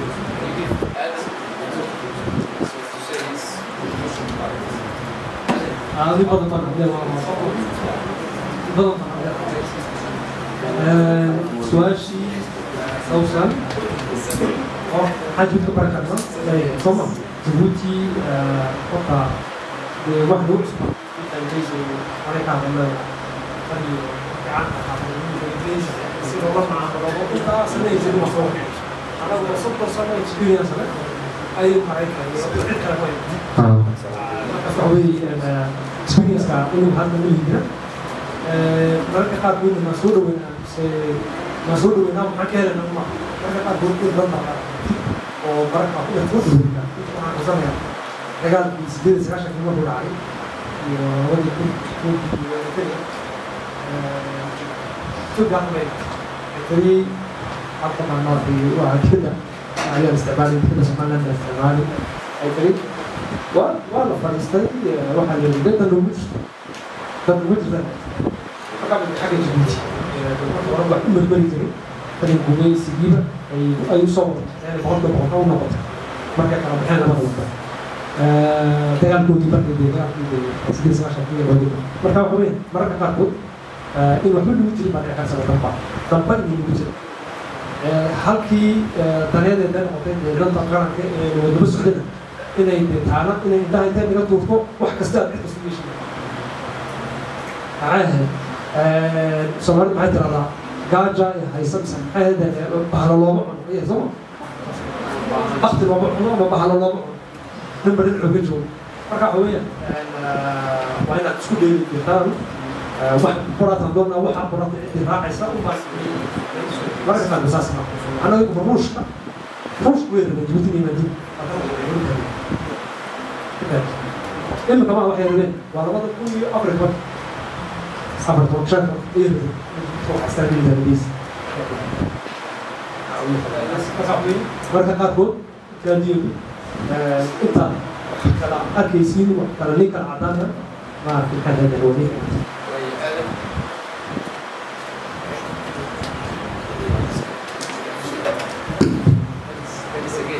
I'm sorry for standing and as well taking extra time.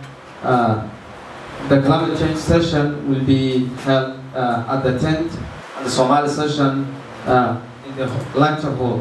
The last session will be good today. Itu wawatentka ayuu ka dhici doonaa Soomaaliga holka uu ka dhacayaa and that's the end of our session.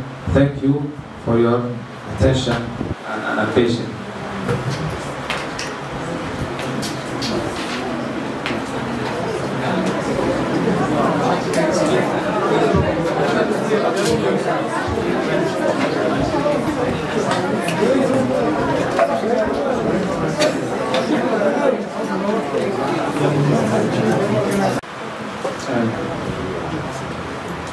For Somalia, I will ask, what are the motivations or motives behind the U.S. and Gulf states' involvement in Berbera?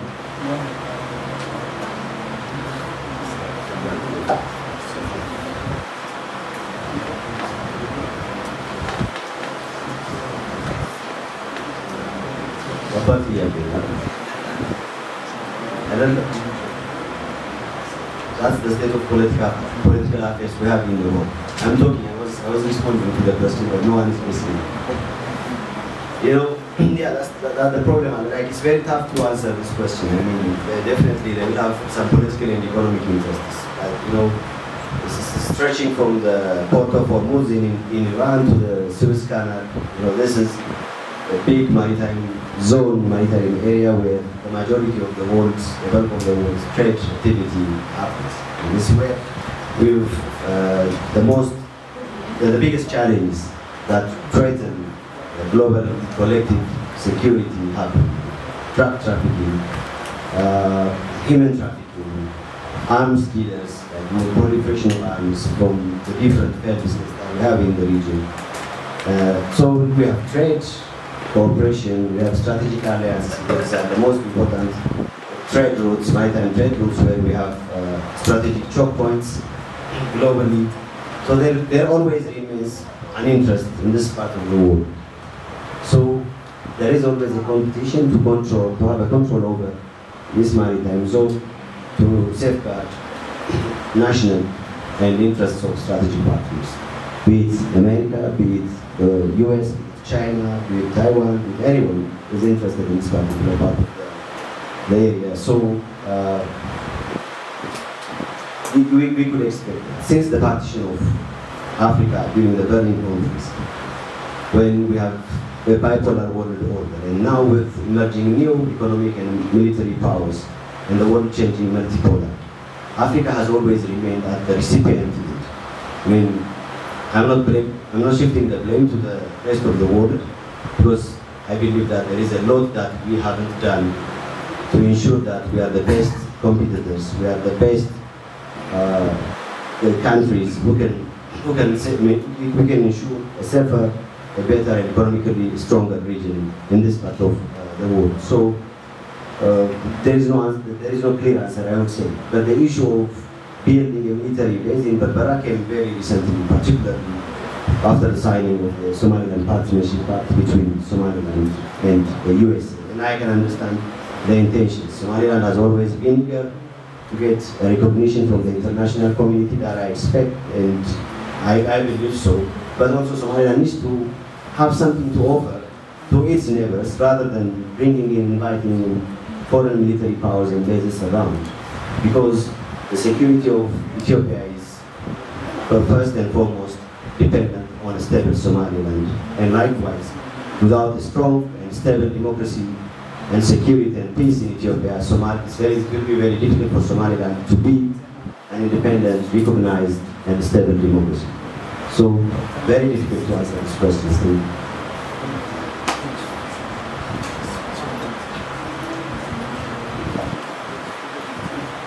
Thank you, Dr. Samuel.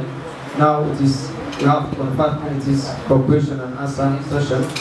So please, you have the right to ask your question to either all of panelists or only one of them. So just name if you are asking a specific just. So, any question? Yeah, no, that is inshallah 10 minutes baynu haysanaa. Marka haddii aad saddex badi u weydiinayso su-aasha xaq baad u leeday, haddii kalena mid ka mida magacow su-aasha weydiin. Okay, markaas who else? waynu israacinayna su-aalaha marka daktarkaas yaa ku tegaya.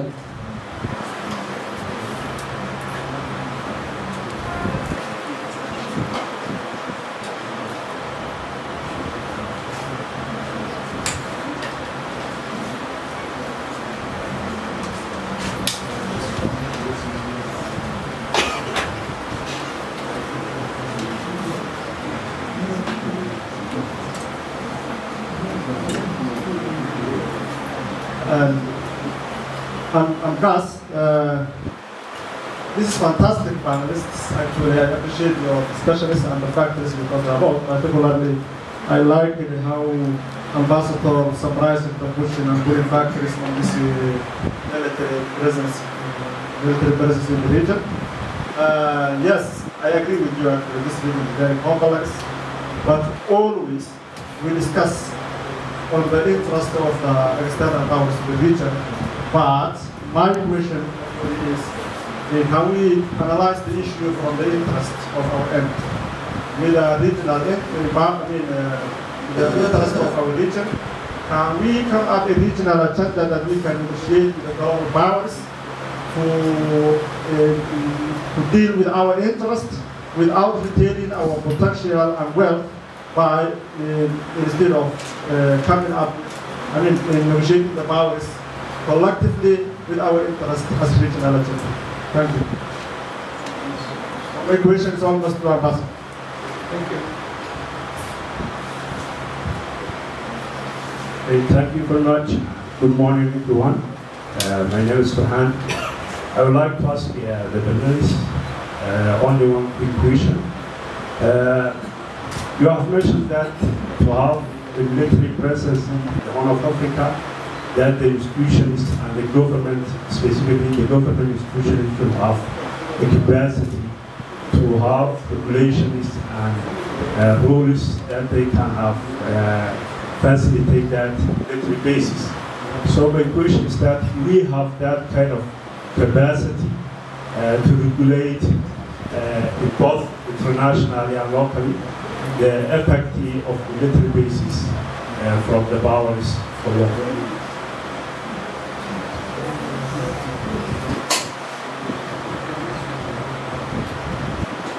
I would like to learn what are the status, what are the benefits and problems that we are facing with these multiple forces that is stationed in Djibouti? What are the benefits so far? What's your experience in terms of benefits and challenges that we are facing with having multiple units in your own country?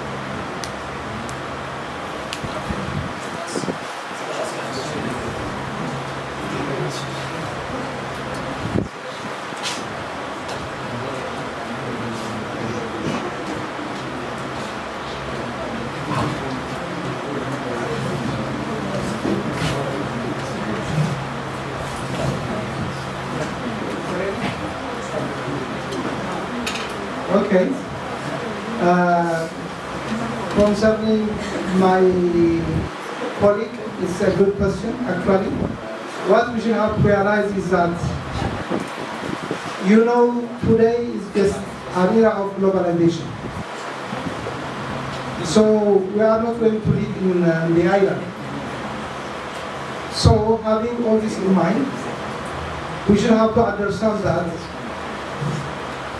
either from the regional states or superpowers or the newcomers from the Middle East, do we have a common interest in this geopolitical location of the Horn of Africa? Yes, indeed, we have a common interest. Maintaining peace and stability of this region is very crucial to every of us, whether we are from the Horn of Africa, whether we are from the superpowers, becoming new regional powers like Emirati or Saudi Arabia. Indeed, those who are coming from, the international powers, they do have their own conflict of interest. The same thing, they do have conflicts of interest between the Gulf states like the Saudis and the Gulf states as well, like United Arab Emirates. They are running for their geopolitical interest in this region. So we should have to think and craft what we are having a common interest towards this region, whether they are from the international actors, regional actors within, intra-state actors within the Horn of Africa. Then, having in mind this common interest and balancing the ramification based on the economic, political, and security impact, then we should have to work on it. As I have mentioned before, nowadays, we are not going to work alone. Unless maybe we are going to craft a sort of an African, okay, we should have to strengthen our regional gathering like IGAD. Different discussions have been delivered yesterday about the strengths of the IGAD, the strengths of the other groupings. So we should have to strengthen this institution as much as we can, and there is also so many possibilities to strengthen rather than working hard in our differences. We should have to come across with all our common interests, even within states, those who are in the Horn of Africa. Then we should have to strengthen the regional mechanism as well as with the other actors which are coming for the sake of their strategic interests. Whether we like or not, as I have mentioned before, the coming this 21st century, there are a lot of consumption by the community. If the consumption is going to be increased, it means that this international trade is going to have in a huge kind of volume, which is going to be transported in this region. It means that those actors, they should have to maintain peace and stability in this area. So we should have to consider as stakeholders based on, and we should have to also share the ramifications, what is going on if something happens around this area as well with the other actors.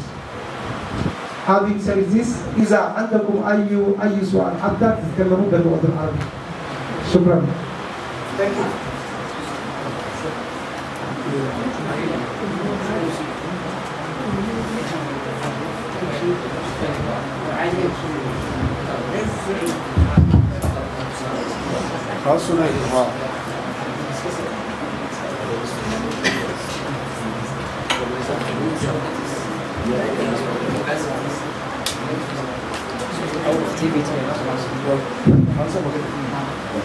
I would only briefly respond to the question. I think it was raised by Cass. Yes, that's a possibility, because I myself was recently involved in an initiative which was launched by IGAD to kind of put some framework on issues related to transboundary security issues within the IGAD member states in the Horn of Africa, and also to discuss and regulate and create, which James are framing in the form of aiming at framing a kind of framework whereby all IGAD member states will submit and subscribe to.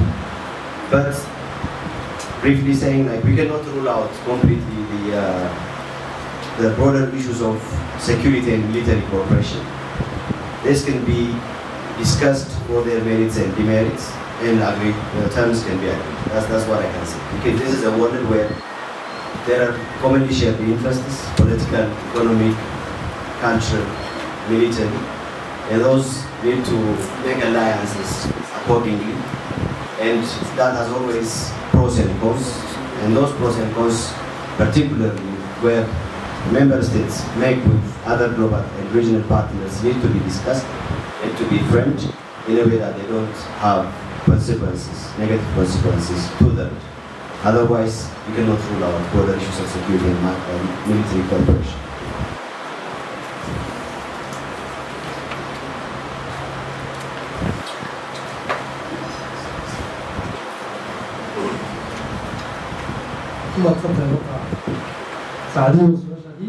About the advantage, I talked about this already on the presentation.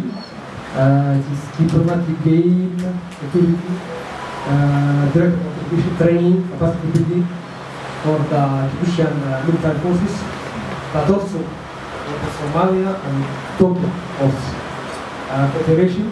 This is the advantage, but the disadvantage. The advantage is it's managing rivalry. between marginal and power is activated. Management of hostility, management of incident and accident. Sometimes incident between them and sometimes accident. You remember we see that a missile that escaped from a Spanish ship more in the port of Djibouti without causing any damage. Loss of income for Djibouti. This is another disadvantage. You know, those foreign military presence doesn't pay tax, they doesn't pay their taxes. But this is lost for Djibouti. Their contribution, their financial contribution, is less than 10% of GDP of Djibouti, something like 8 or 9.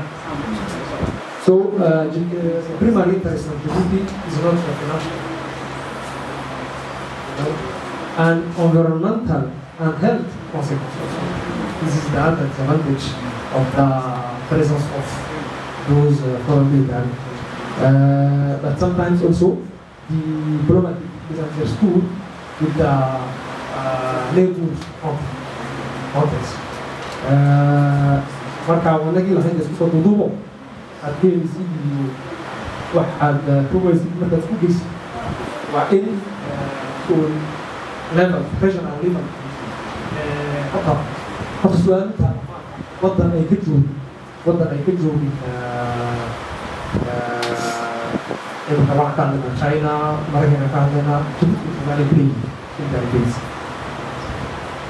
Soomaaliya Mauritania ama Ethiopia hadday ka soo gaareen wax ma hadday quseeyo sooma Djibouti waa waddan caalamka laga ictiraafsan yahay 40 sano jira ciduu rabo cidin la saxan karo laakiin haddana mas-uuliyad baa ka saaran amniga guud deegaanka mas-uuliyad baa ka saaran jaarkiisa oo dee waa dad walaaliheen inta aan sheegnayba annagu baa sii kala waxbaxa inaan dad walaaliheen in annagu wax meel wada dhigano ayay noo taallaa ayna qaf isku firfircoon waxba noo soo dirnayso inaan qafka isku firfircoon waxba nooga soo dirnayso dhibaatooyinkeena waayo dhibaatooyin badan baa noo yaalla dhibaatooyinkii xuduudeed oo wadannada dhexdooda ka dhexeeyeyba weli ma dhexelin inta dhibaato ee noo taalo intaan ka hadla dad ajanabiya oo meel ku leh meel yar ay fadhiyaan ku laho oo maaragtay ka helayna wixii wanaaga ee ka helayno iyo wixii dhiba annagu aan xadadi karayno dee marka dhibaatooyin badan baa loo taala in waxa weeye carabka aan anagu maanta saarno regional integration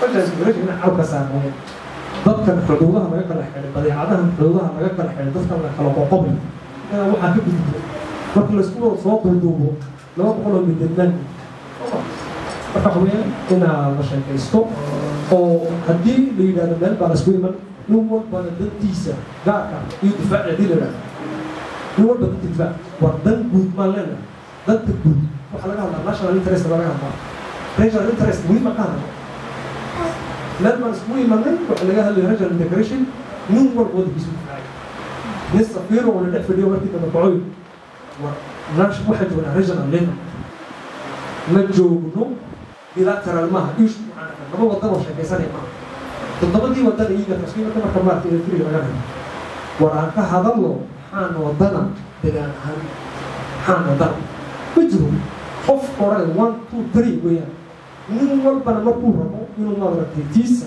halka hore soo marsado wuxuu kusoo qaadan regional interest waa regional interestigu marka hore walba ka shaqaynaysa waa regional interestigu horma laga shaqaysta marka haddii aan ka tegi weyno identity anu qabiilka baan ahay anu waxaan ahay ma reerkan baan ahay anu waxaan ahay maxay baan ahay haddaan ka tegi weyno kuu laba haddaan ka tegi weyno national interest haddii geeska africa dhaafi kari weyno annaga basaas ku jiidan doona marka laga yimaado laba waddan oo haysta waddanadii dhexdeedii baan isku haystaa oo soo maaha inta dambe waxaan dareennay in colaadihii qabiilaysnaa ama dee maarata reeraysnaa ama identity ugu dhex jirta ama la isku diriiro maarata qowmiyadda baa imatay dalada etoobiya oo qowmiyaddii ku horreysay la dagaaltamaysaa ama qowmiyadda kaleeto qowmiyadda rabta inay meesha ka dagaaltamaysaa ama ha noqoto soomaaliya oo dee qabiil la isku dirayo ama ha noqoto Djibouti maarata ciidan iyo qaybo ka mida etoobiya wala isku haysto soomaaliya cafar la isku haysto halkan aan isku dadada lagama sheekeyna martina maa nooyna ku dheeraado maa marka waxa soo noqotay waxyaabihii identityga u salaysnaa isku diray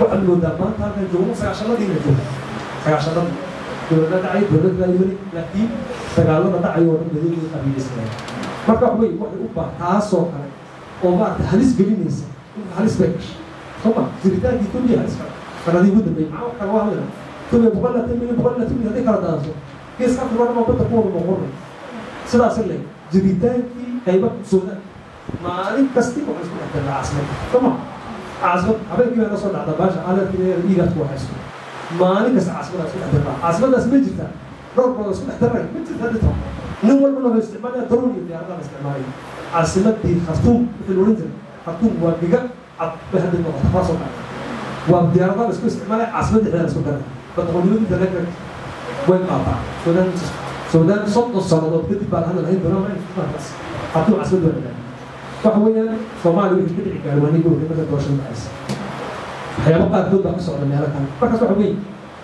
waa waxyaabaha soo waxay u baahan tahay regional level in laga sheekaysto oo nidha waa sidee baan igu dadkii aqoonyahanadii nin walba qabiilkiisa daba joogsaday inuu ka soo noqdo oo nidha maxaa la hor yaallo oo anagu ka taraf inoo hadda siyaasiga waxa weeye qabo dadkiisa ugu jirto kursiga ku fadhinaya shicib weynaha dad ugu jirto marka waxaan anagu isku soo noqono aqoonyahanada aqoonyahanka dadka baa wax ka dhan banaan ama culimo ha noqoto oo dhaqamada ha noqoto oo in la yidhahdo warkii guud ahaan baa halis baan ku jirnay dee ma halkan ka dhici maanta bir halkan ka dhici biraha waan sugnaa inuu duduwa aqoon inaan anagu fikirno inaan sheekaysano su'aal la isweydiiyo in national interest oo la difaaco una la dhaafo oo la yidhahdo waa dadee maaragtay waxaa isku gegeeno waa sida kale aad baad mahadsan tahay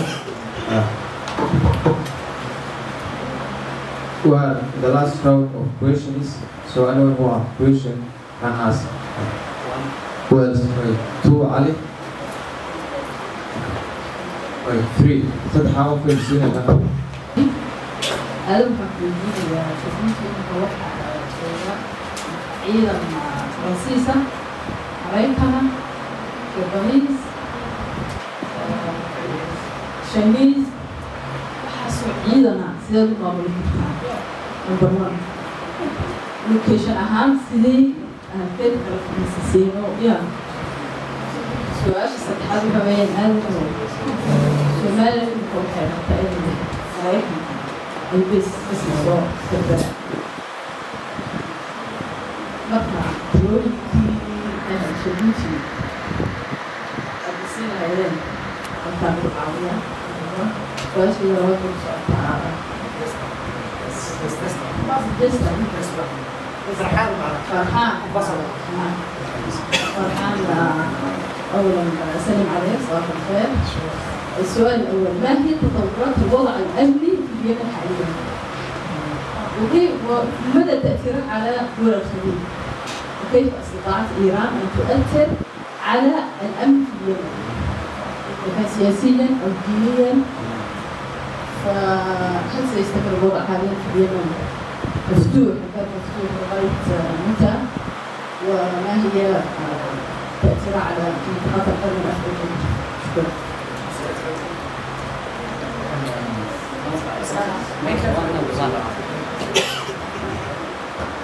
أنا سؤال ما بدي لكن waxaan doonayay bas inaan khibradda deebadda ayaan cilmigeygu yahay in kiisaskan waxa keenay ay tahay horta waxa ugu horeysa instability-ga regionkan ka dhacaya darteed ayaa keentay waayo 80% oo adduunku waxay ku nool yihiin badan bay hormartaa intan waddan is haysata ayay hormartaa inay raggan baasaska intan laga yimid nin walba yidhaaho markabkan anagu leeyahay say dib u gaadhin dadkan kala cadhoonaya dartood baan u degi meel oo amni jiro si aan ugu dhowaado aan u ilaalsan karo badeecadda taabaa keentay waxaan ciidan aad arkaysiin ee adduunka ku dagaalamaya horta east africa inay soo degaan waa tawo talabaad waxa weeyaan waddankan jabuuti su-aashana ka dhawaajisay intaa ciidana ku leeyaadana uu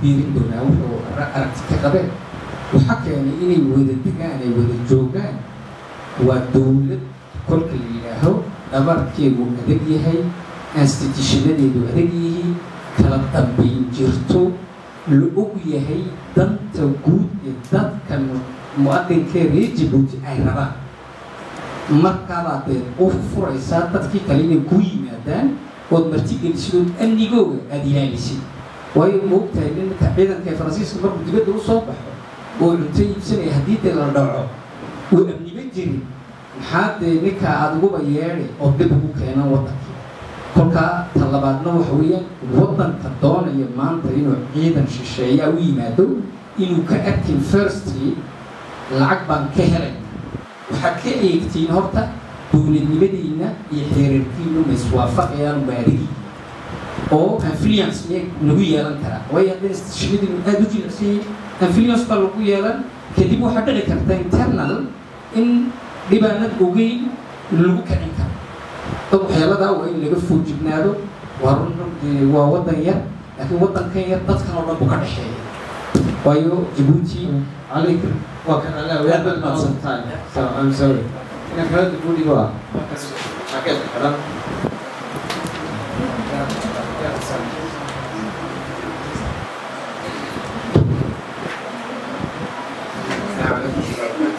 Just my question to somewhere. Yesterday there was a panel discussion regarding Somalia and Ethiopia.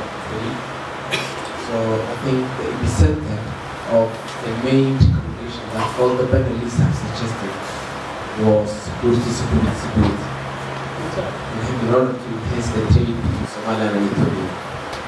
So my question is, how best do you think that Somalia can make use and incorporate the Ethiopian recommendation to enhance this trade in reference to the BAC, the National Authorization Act signed by the US? How best should Ethiopia?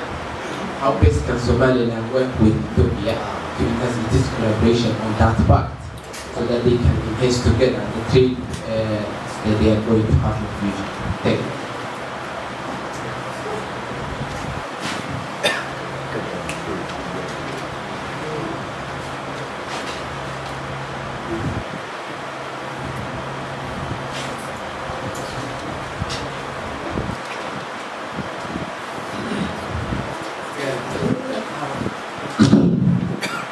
su-aashaydu waxay ku socotaa Mr. Aadam magacayga xusan aadamow markuu doonaya inuu dadku soo dego xeeraha wuxuu kusoo degayaa xeerarkii siyaasadeed iyo kuwan amni isagoo eegaya haddaba haddii aan kansanfurayso adigoo manhajkii siyaasadeed anqaba xeerarkaydii jirtay aad ka saartay xuduudaada ma saamayn karaa in negative impact ku keeni dalkaaga in nabadaada iyo deriskaaga saddexdaa ma saamayn kara negative impact ku keeni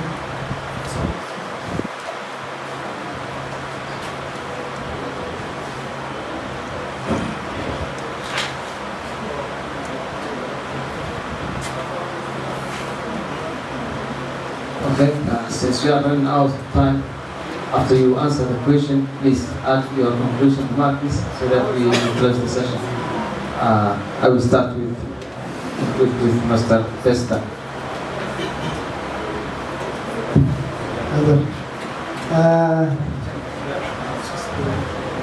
يعني أولا أفضل أتكلم باللغة الإنجليزية لأنه الحاضرين في أجنبي بالخالص لأنه أتكلم باللغة الإنجليزية للأسف يعني. I think the conflict in Yemen is still continuing. It means that the conflict in Yemen, what is happening in these days or before 2011 is that it has its own structural cause, proximate cause, and trigger. They live like what we are living here in Yemen. I mean in Somaliland, sorry. So I don't think there is a sort of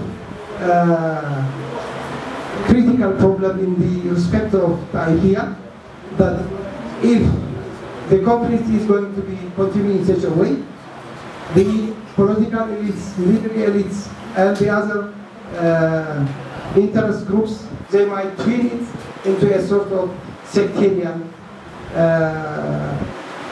It can be developing in a sort of sectarian kind of conflict, but nowadays I don't think it has nothing to do with a sectarian kind of conflict.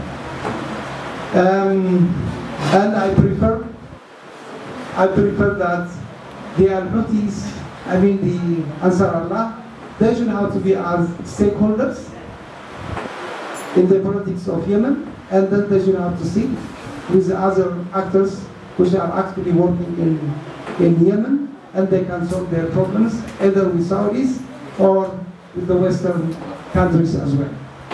Thank you.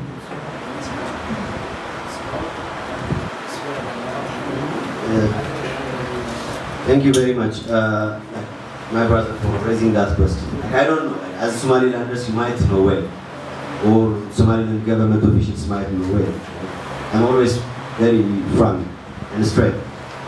I don't think this idea of trade agreement relates to the Somaliland partnership part in the first place, because I don't even understand why Somaliland, what interests, what benefits actually Somaliland has seen in that document, which clearly states that America, the United States of America, would continue to promote one Somalia policy. And whereas the intent here is that this is very much closer to the two-state solution between Israel and Palestine. You know, the Somalilanders would want to be an independent state. They were in 1960, right, June 26 when they waged their independence, and then married the Mogadishu in July 1st, and then separated, divorced. And that does not clearly stipulate in the document. It doesn't have anything to say with trade cooperations between Ethiopia and Somaliland. Of course, it gives rooms clearly that Somaliland will have and enjoy the presence of the State Department, the Ministry of Defenses, and the US, which technically means a de facto kind of recognition, but it doesn't clearly state, and in many of the provisions it says the United States of America will stick to promoting the agenda of one Somalia policy. So I don't understand what the Somaliland Republic has seen in that agreement. Otherwise, to me, the provision is more inclined to give opportunities for the United States, which aims to get an access to and consolidate oil concessions in this particular region, and also do a lot more and get a ground to contain the expansion of China in the Horn of Africa and in this region, but puts more obligation on Somaliland to protect United States interests in Taiwan. I'm not saying you guys do not need to have a relationship with Taiwan. That's up to you to decide. But in the provision, according to me, I've seen nothing that benefits Somaliland per se and its relationship with its long-lasting partner with Ethiopia. I don't call even Ethiopia and Somaliland a partner. We are younger brother and elder brothers, or younger sister and elder sisters. Why? Ethiopia has always been behind Somaliland since the start of the SMA movement that maintained Somaliland to be the de facto independent states. Economic relationships, political relationships, military relationships, security relationships have always been there. But that is changing, particularly right after the signing of that partnership. And with America getting access to the Berbera ports, financially they will get some, you guys may get some economic benefits. But you're staying in a volatile region where Ethiopia has a big interest in Somaliland, where Kenya, Eritrea, Djibouti has a big interest in Somaliland. And you have, let me conclude. So, in the first place, I see no relationship of that partnership regulating any kind of trade relationship between Ethiopia and Somalia. So I think we can continue the discussion afterwards. Thank you.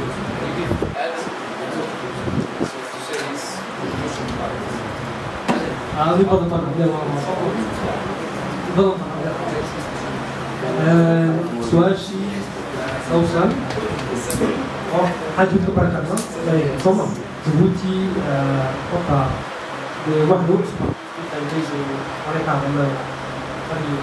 عن الإنجليزي يصير والله مع الرابط أنت سنة يجيب مفروض أنا وصلت سنة يجيب سنة أي معي كلام فهوي experience ka inuu hadda ma liidna mararka qaarkood ma soo dhaweynaa maxaa ka helana mararka qaarkood in badan baa oo mararka ku dhex fududka waxaan kusameeyaa dagaalkii 89 markuu dhacay iyo wadii تقدر تري حتى مع الناطي واحد كذا على الاستعمال كذا سمعنا من الاستعمال أي تري والله فلسطيني واحد اللي بيت النموذج ده النموذج ده فكان حاجة جديدة وربع كل البري تري كان يقومي سجيبة أي صوت يعني بغض أو نقط ما كان بحنا ما هو تيار كودي بقى تيار كودي سجل سماش كودي بدي مركب كمان مركب كاربود إنه كل وجه ما يحتاج سبب تنبأ من وجه halkii daneedeedan oday deedan taqaan wadaba socdana inay taana inay intaa inta naga tuurto wax kasta aad isku yeeshay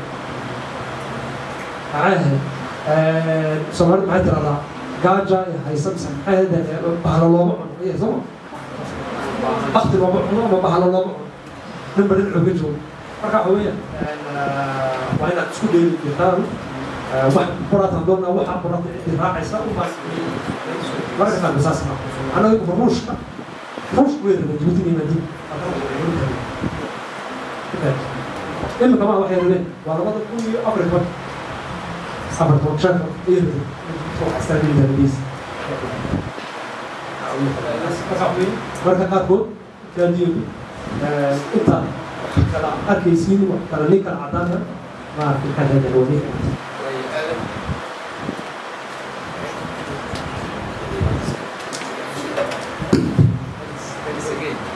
sorry for standing and as well taking extra time.